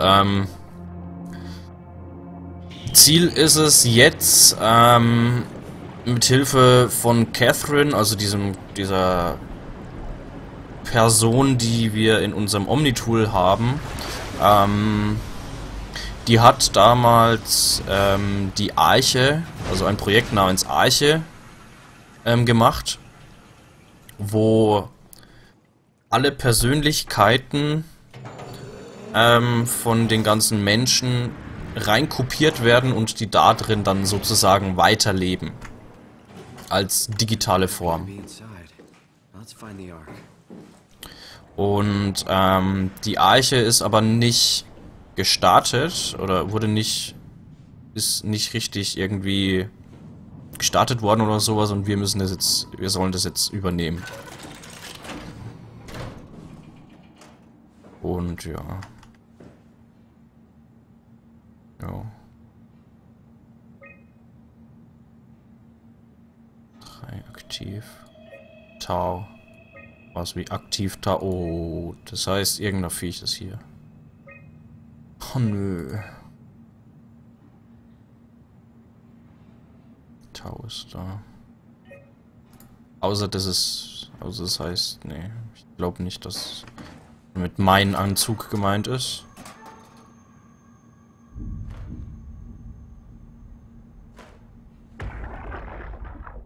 Welcome to Tau. What's left of it. Are you guys all right? What happened here? We ran out of real food long ago. People have been getting sick. Haven't heard from anyone in months. No shit, they all think you're dead down here. Some failed evac story circulating at Omicron. Oh, God. Listen, son, we're on an important mission, and we need your help to operate the Omega space gun. When it's done, we can all head back up the plateau. But now we need to get moving. Of course. Head on through to the habitat. We shut off the front section to preserve power. Alright, see you soon. Assassin's Creed 4, Assassin's Creed 3. Nee, weiß ich nicht, weil einerseits Assassin's Creed 3 habe ich nie gespielt, andererseits weiß nicht. Interessiert mich nicht so extrem sehr Assassin's Creed irgendwie.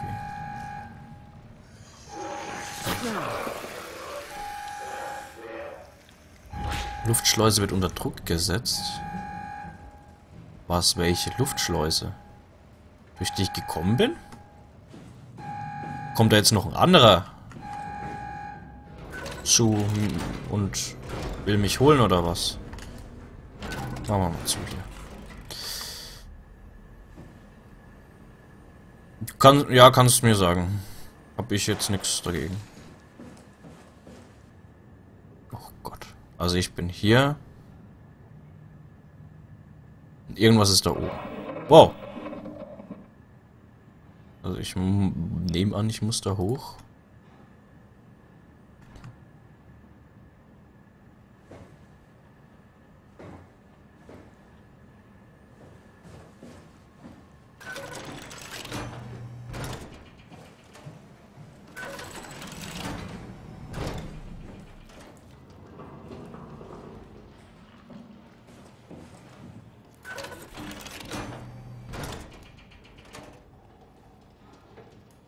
Alles klar, Amadeo.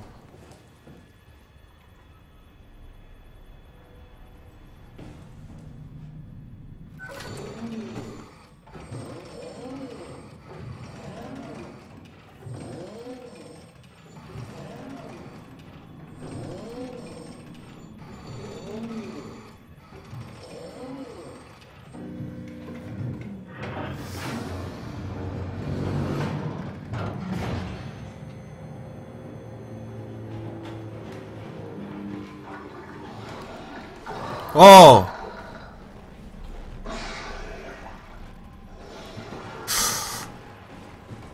Fick.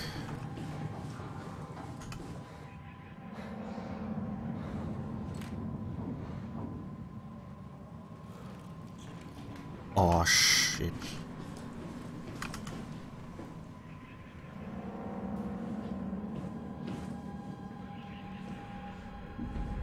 Ich nehme an, du bist der da drin war. Fick. Bin tot. Ich komme hier nicht. Komme hier nicht weiter.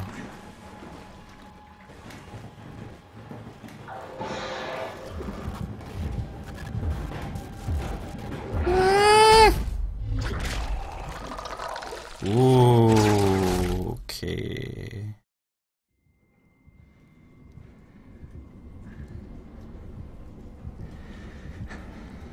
Alles klar. Wo ist der Vater von Ethan? Und der Vater von Connor? Ja! Schön, dass die mich dahin setzen, wo ich nicht wirklich zurück kann. Alles klar. Ja. Toll. Ganz toll.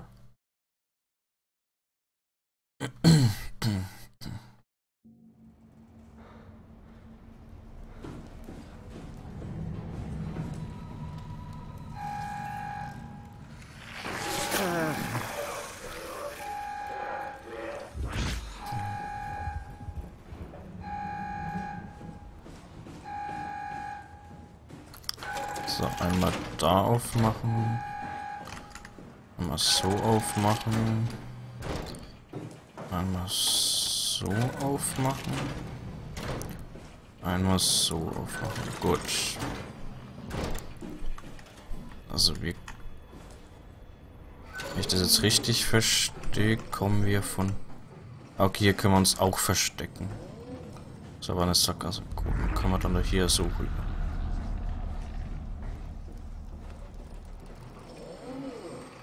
Gut.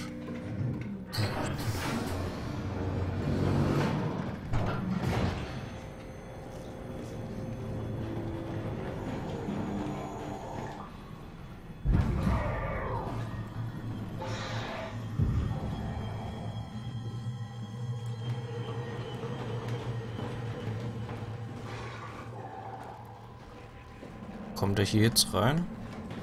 Ja.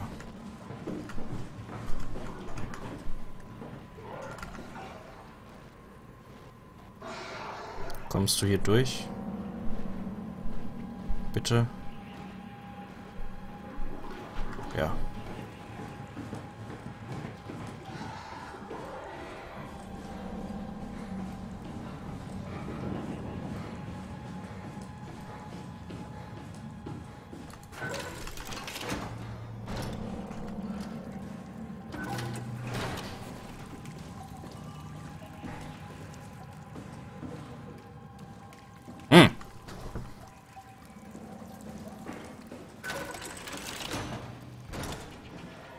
Ah, da hinten ist er.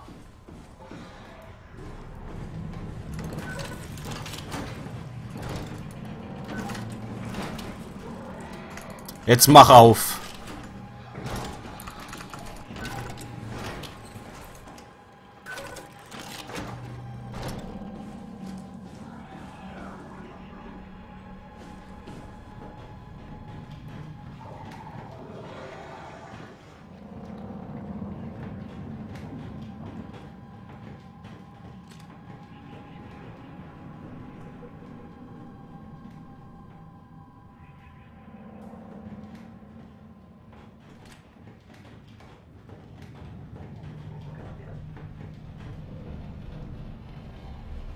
Ach, ist das ein Scheiß.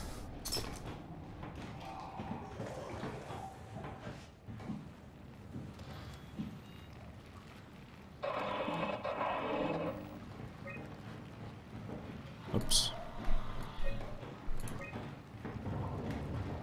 Jin Yoshida. Okay.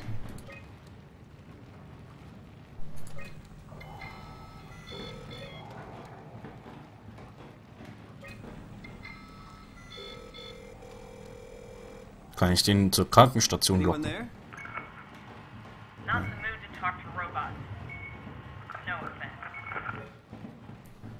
Ernsthaft? Ist mich verarschen?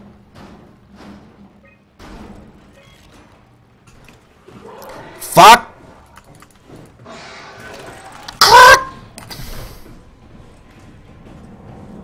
Wo muss ich hin? Oh.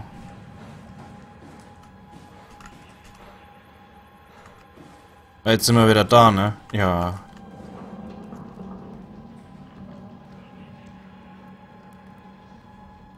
Der ist wenigstens nicht so beängstigend wie die anderen Viecher. Ich hätte eventuell gedacht, ich könnte den einsperren, aber nee, der ist intelligent genug, um Türen aufzumachen. Leider. Müssen wir wieder ablenken. Oder halt. Nicht ablenken, aber austricksen.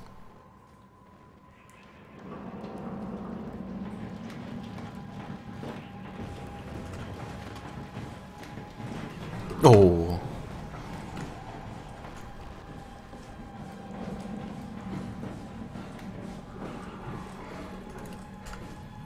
Egal. Wo muss ich denn hin? Wäre ganz gut zu wissen. Da eventuell. Aber es muss erst aufgemacht werden.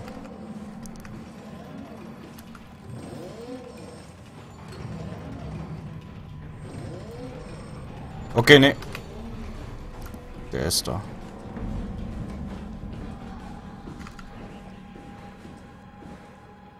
So, wo ist er? Ich weiß, wo ich hin muss. Muss nur hinkommen.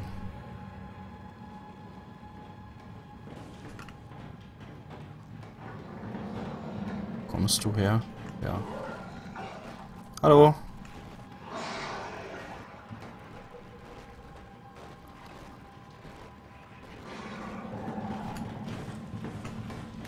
Gut.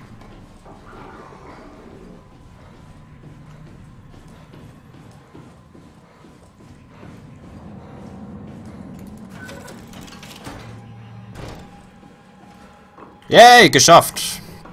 Außer der kann auch Leitern klettern. Das wäre nicht so nicht so cool.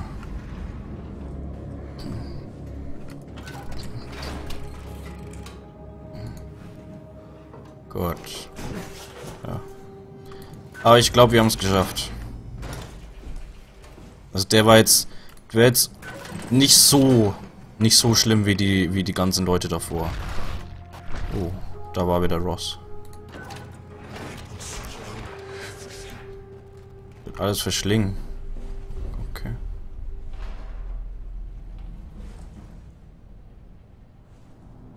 Ja, und Ross, bei dir konnte ich nicht rein, okay. Storage. Was haben sie denn alles gelagert?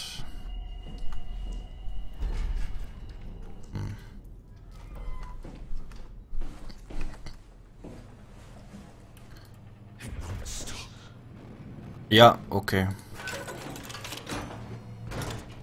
Oh. Oh. Oh.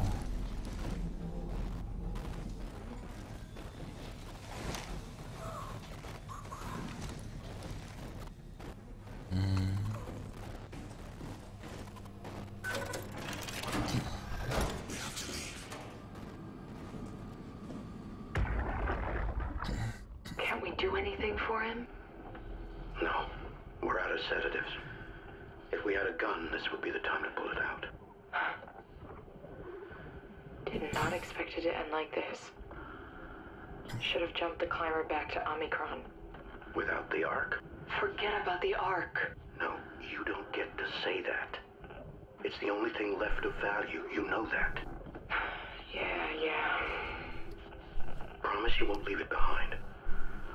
We'll all be dead one day. Then what? Well, better keep it safe until then. Don't want the Wild to take it, swallow it whole. I'm sorry, Catherine.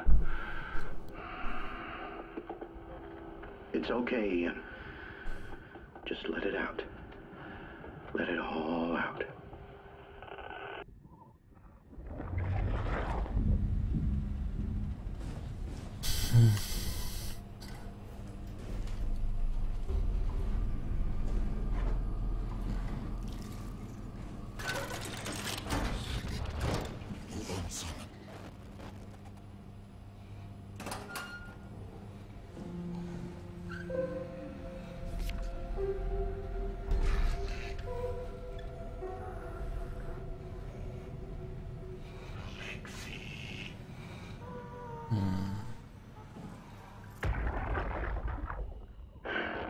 What the fuck did we do? Hey, try not to think about it. My whole life, I've been a good man. We messed up, Sarah. There. I should have launched. Taken a chance. There's time. If Ashkin says we could try again, when things calm down. You gotta do it, you know? You got to.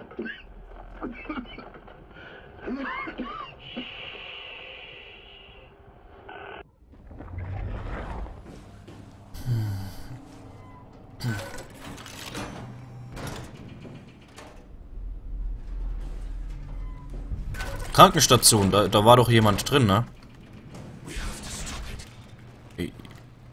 Ja, Ross. Bin ich deiner Meinung.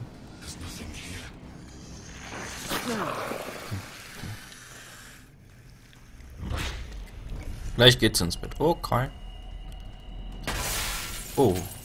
Jetzt wollte ich extra drücken. Dive Room. Ich da wer. Dispatch.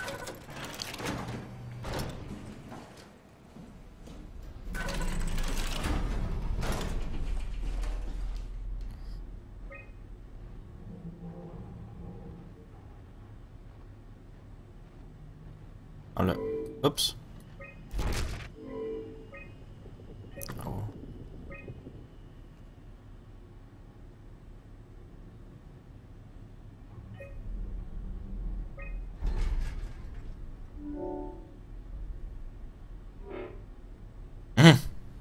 Super.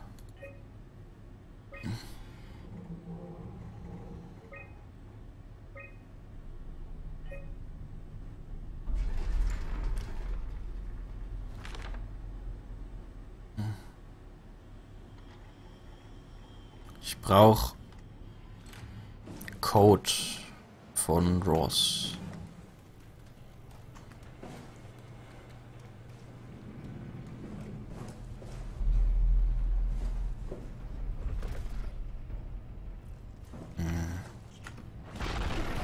Oh.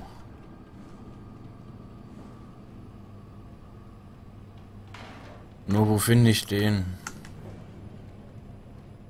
Ich will da rein.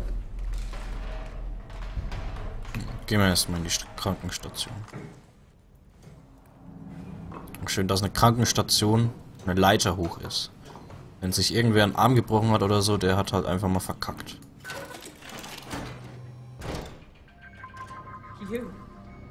You're different. Lindwall! Du lebst noch. Nice suit. Used to have one just like it. Are you human? Sarah Lindwall. Payload technician at your service. A rare sight, am I right? I'd say so. You're the first normal living human I've seen. There's not many left down here. Most of them are up on the plateau. You mean at Omicron? Yeah. There's no one alive at Omicron. You've been there? I've been all over.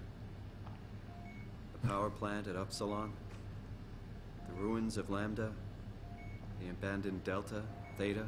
You've been to Theta? There's not a lot left of Pathos 2. And, I'm the only living person you've met?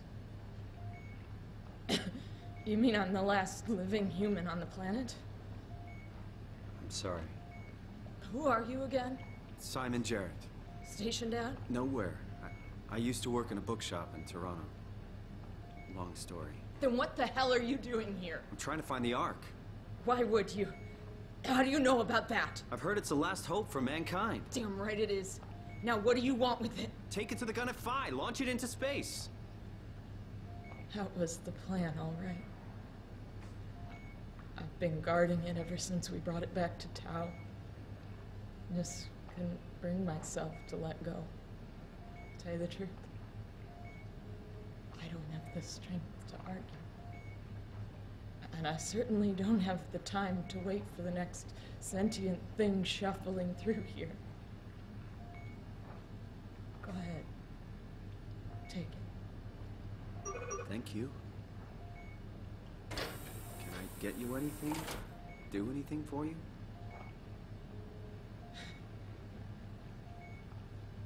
You could kill me. Good one. I still can't believe I'm the last one. It's crazy. Das ist die Eiche.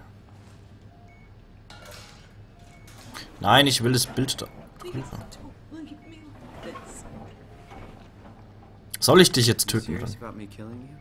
No, I'd love to hang around here until I dry up to the size of a raisin. Simon, this fucking sucks. I don't want to live like this. Shouldn't we be doing something to keep you alive? Why? You're the last human. I just find it disrespectful to our entire history not to fight this. Sure, we have the Ark, but you're the real deal. Thanks. That's probably the best compliment I've ever got. But the truth is that the Ark is all we have. We'll have to accept second best, you know? None of this feels right. Simon, I want to die. Okay. Just think about it. Good luck, Simon. Knock it out of the park. Be careful. Good luck, Simon. I'm glad you came by. Good to get this over with. Sie hat sich dafür entschieden. Das ist ihre Entscheidung. If I knew you'd come, I would have cleaned this place up a little bit.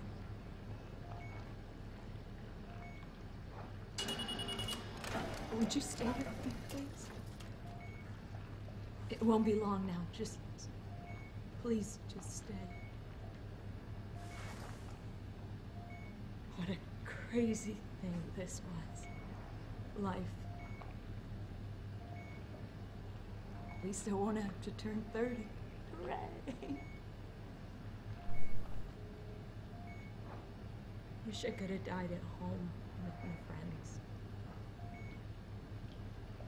You ever been to Greenland? It's very beautiful. Well, at least when you get out of the city. Nanook is busy, and yes, there's like 12 million people trying to get around, but it's a great place. Or rather, it was a great place before the comet ended it all. Hallo, Pac-Man. You know what? I prefer it this way. I liked Pathos. Liked my colleagues. Ian, Nick, Jasper, even Catherine. People thought she was weird because she was quiet, but she was cool. Simon, you still there? I'm here, Sarah. Don't let him die, okay? Send them out there. To the stars.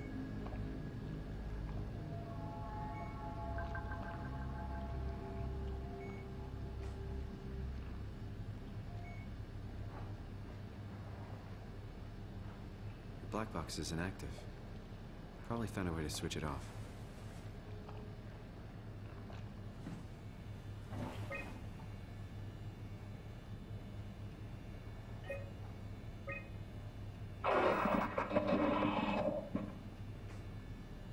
Dankeschön.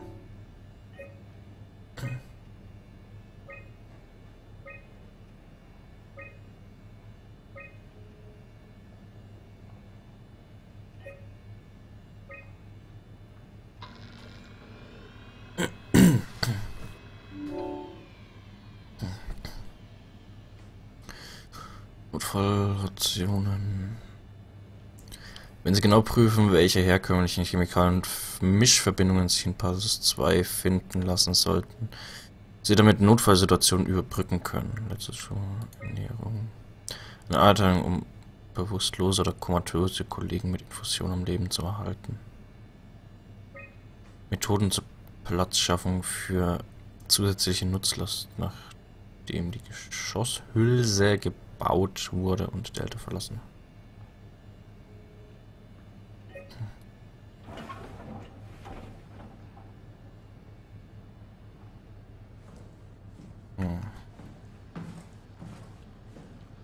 Also, die Eiche habe ich jetzt.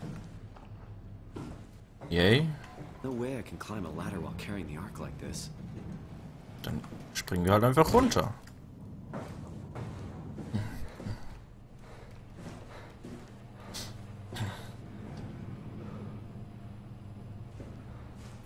Kann mich an dich erinnern, Pac-Man, ja. Kenn dich noch, ja. So, mal gucken, was wir bei Ross finden.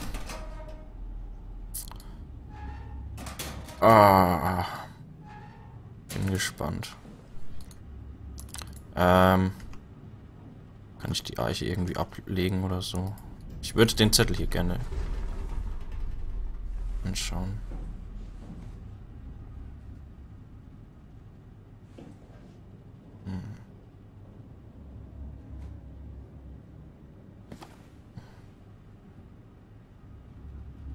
Tagebuch. Ich hatte gehofft, heute Omikron zu sehen. Die von den Theta-Leuten angeordnete Evakuierung war ein Segen, eine Ausrede, Alpha zu verlassen und der WoW den Rücken zu kehren. Als sich der Sturm legte, brachen von der WoW bereitgestellte Monster über uns herein. Wir gerieten in einen Hinterhalt und mussten uns in Richtung von Tau zurückziehen. Lasakowski, Koetzi und ich überlebten. Auclair ist in der Krankenstation, aber es sieht nicht gut aus. Cozy, nenne ich den einfach mal, rannte los, um in der Beobachtungsstation nach S-Bahn zu suchen. Nach draußen zu gehen ist mehr als nur gefährlich. Eher so, als würde man während eines Hurrikans Zigaretten kaufen gehen. Sie kam zurück und hatte ein paar Krümel dabei. Wir wussten alle, dass es dort nichts mehr gab. Wahrscheinlich wollte sie nur eine Ausrede haben, zu sterben, ohne es selbst zu tun und die Verantwortung tragen zu müssen.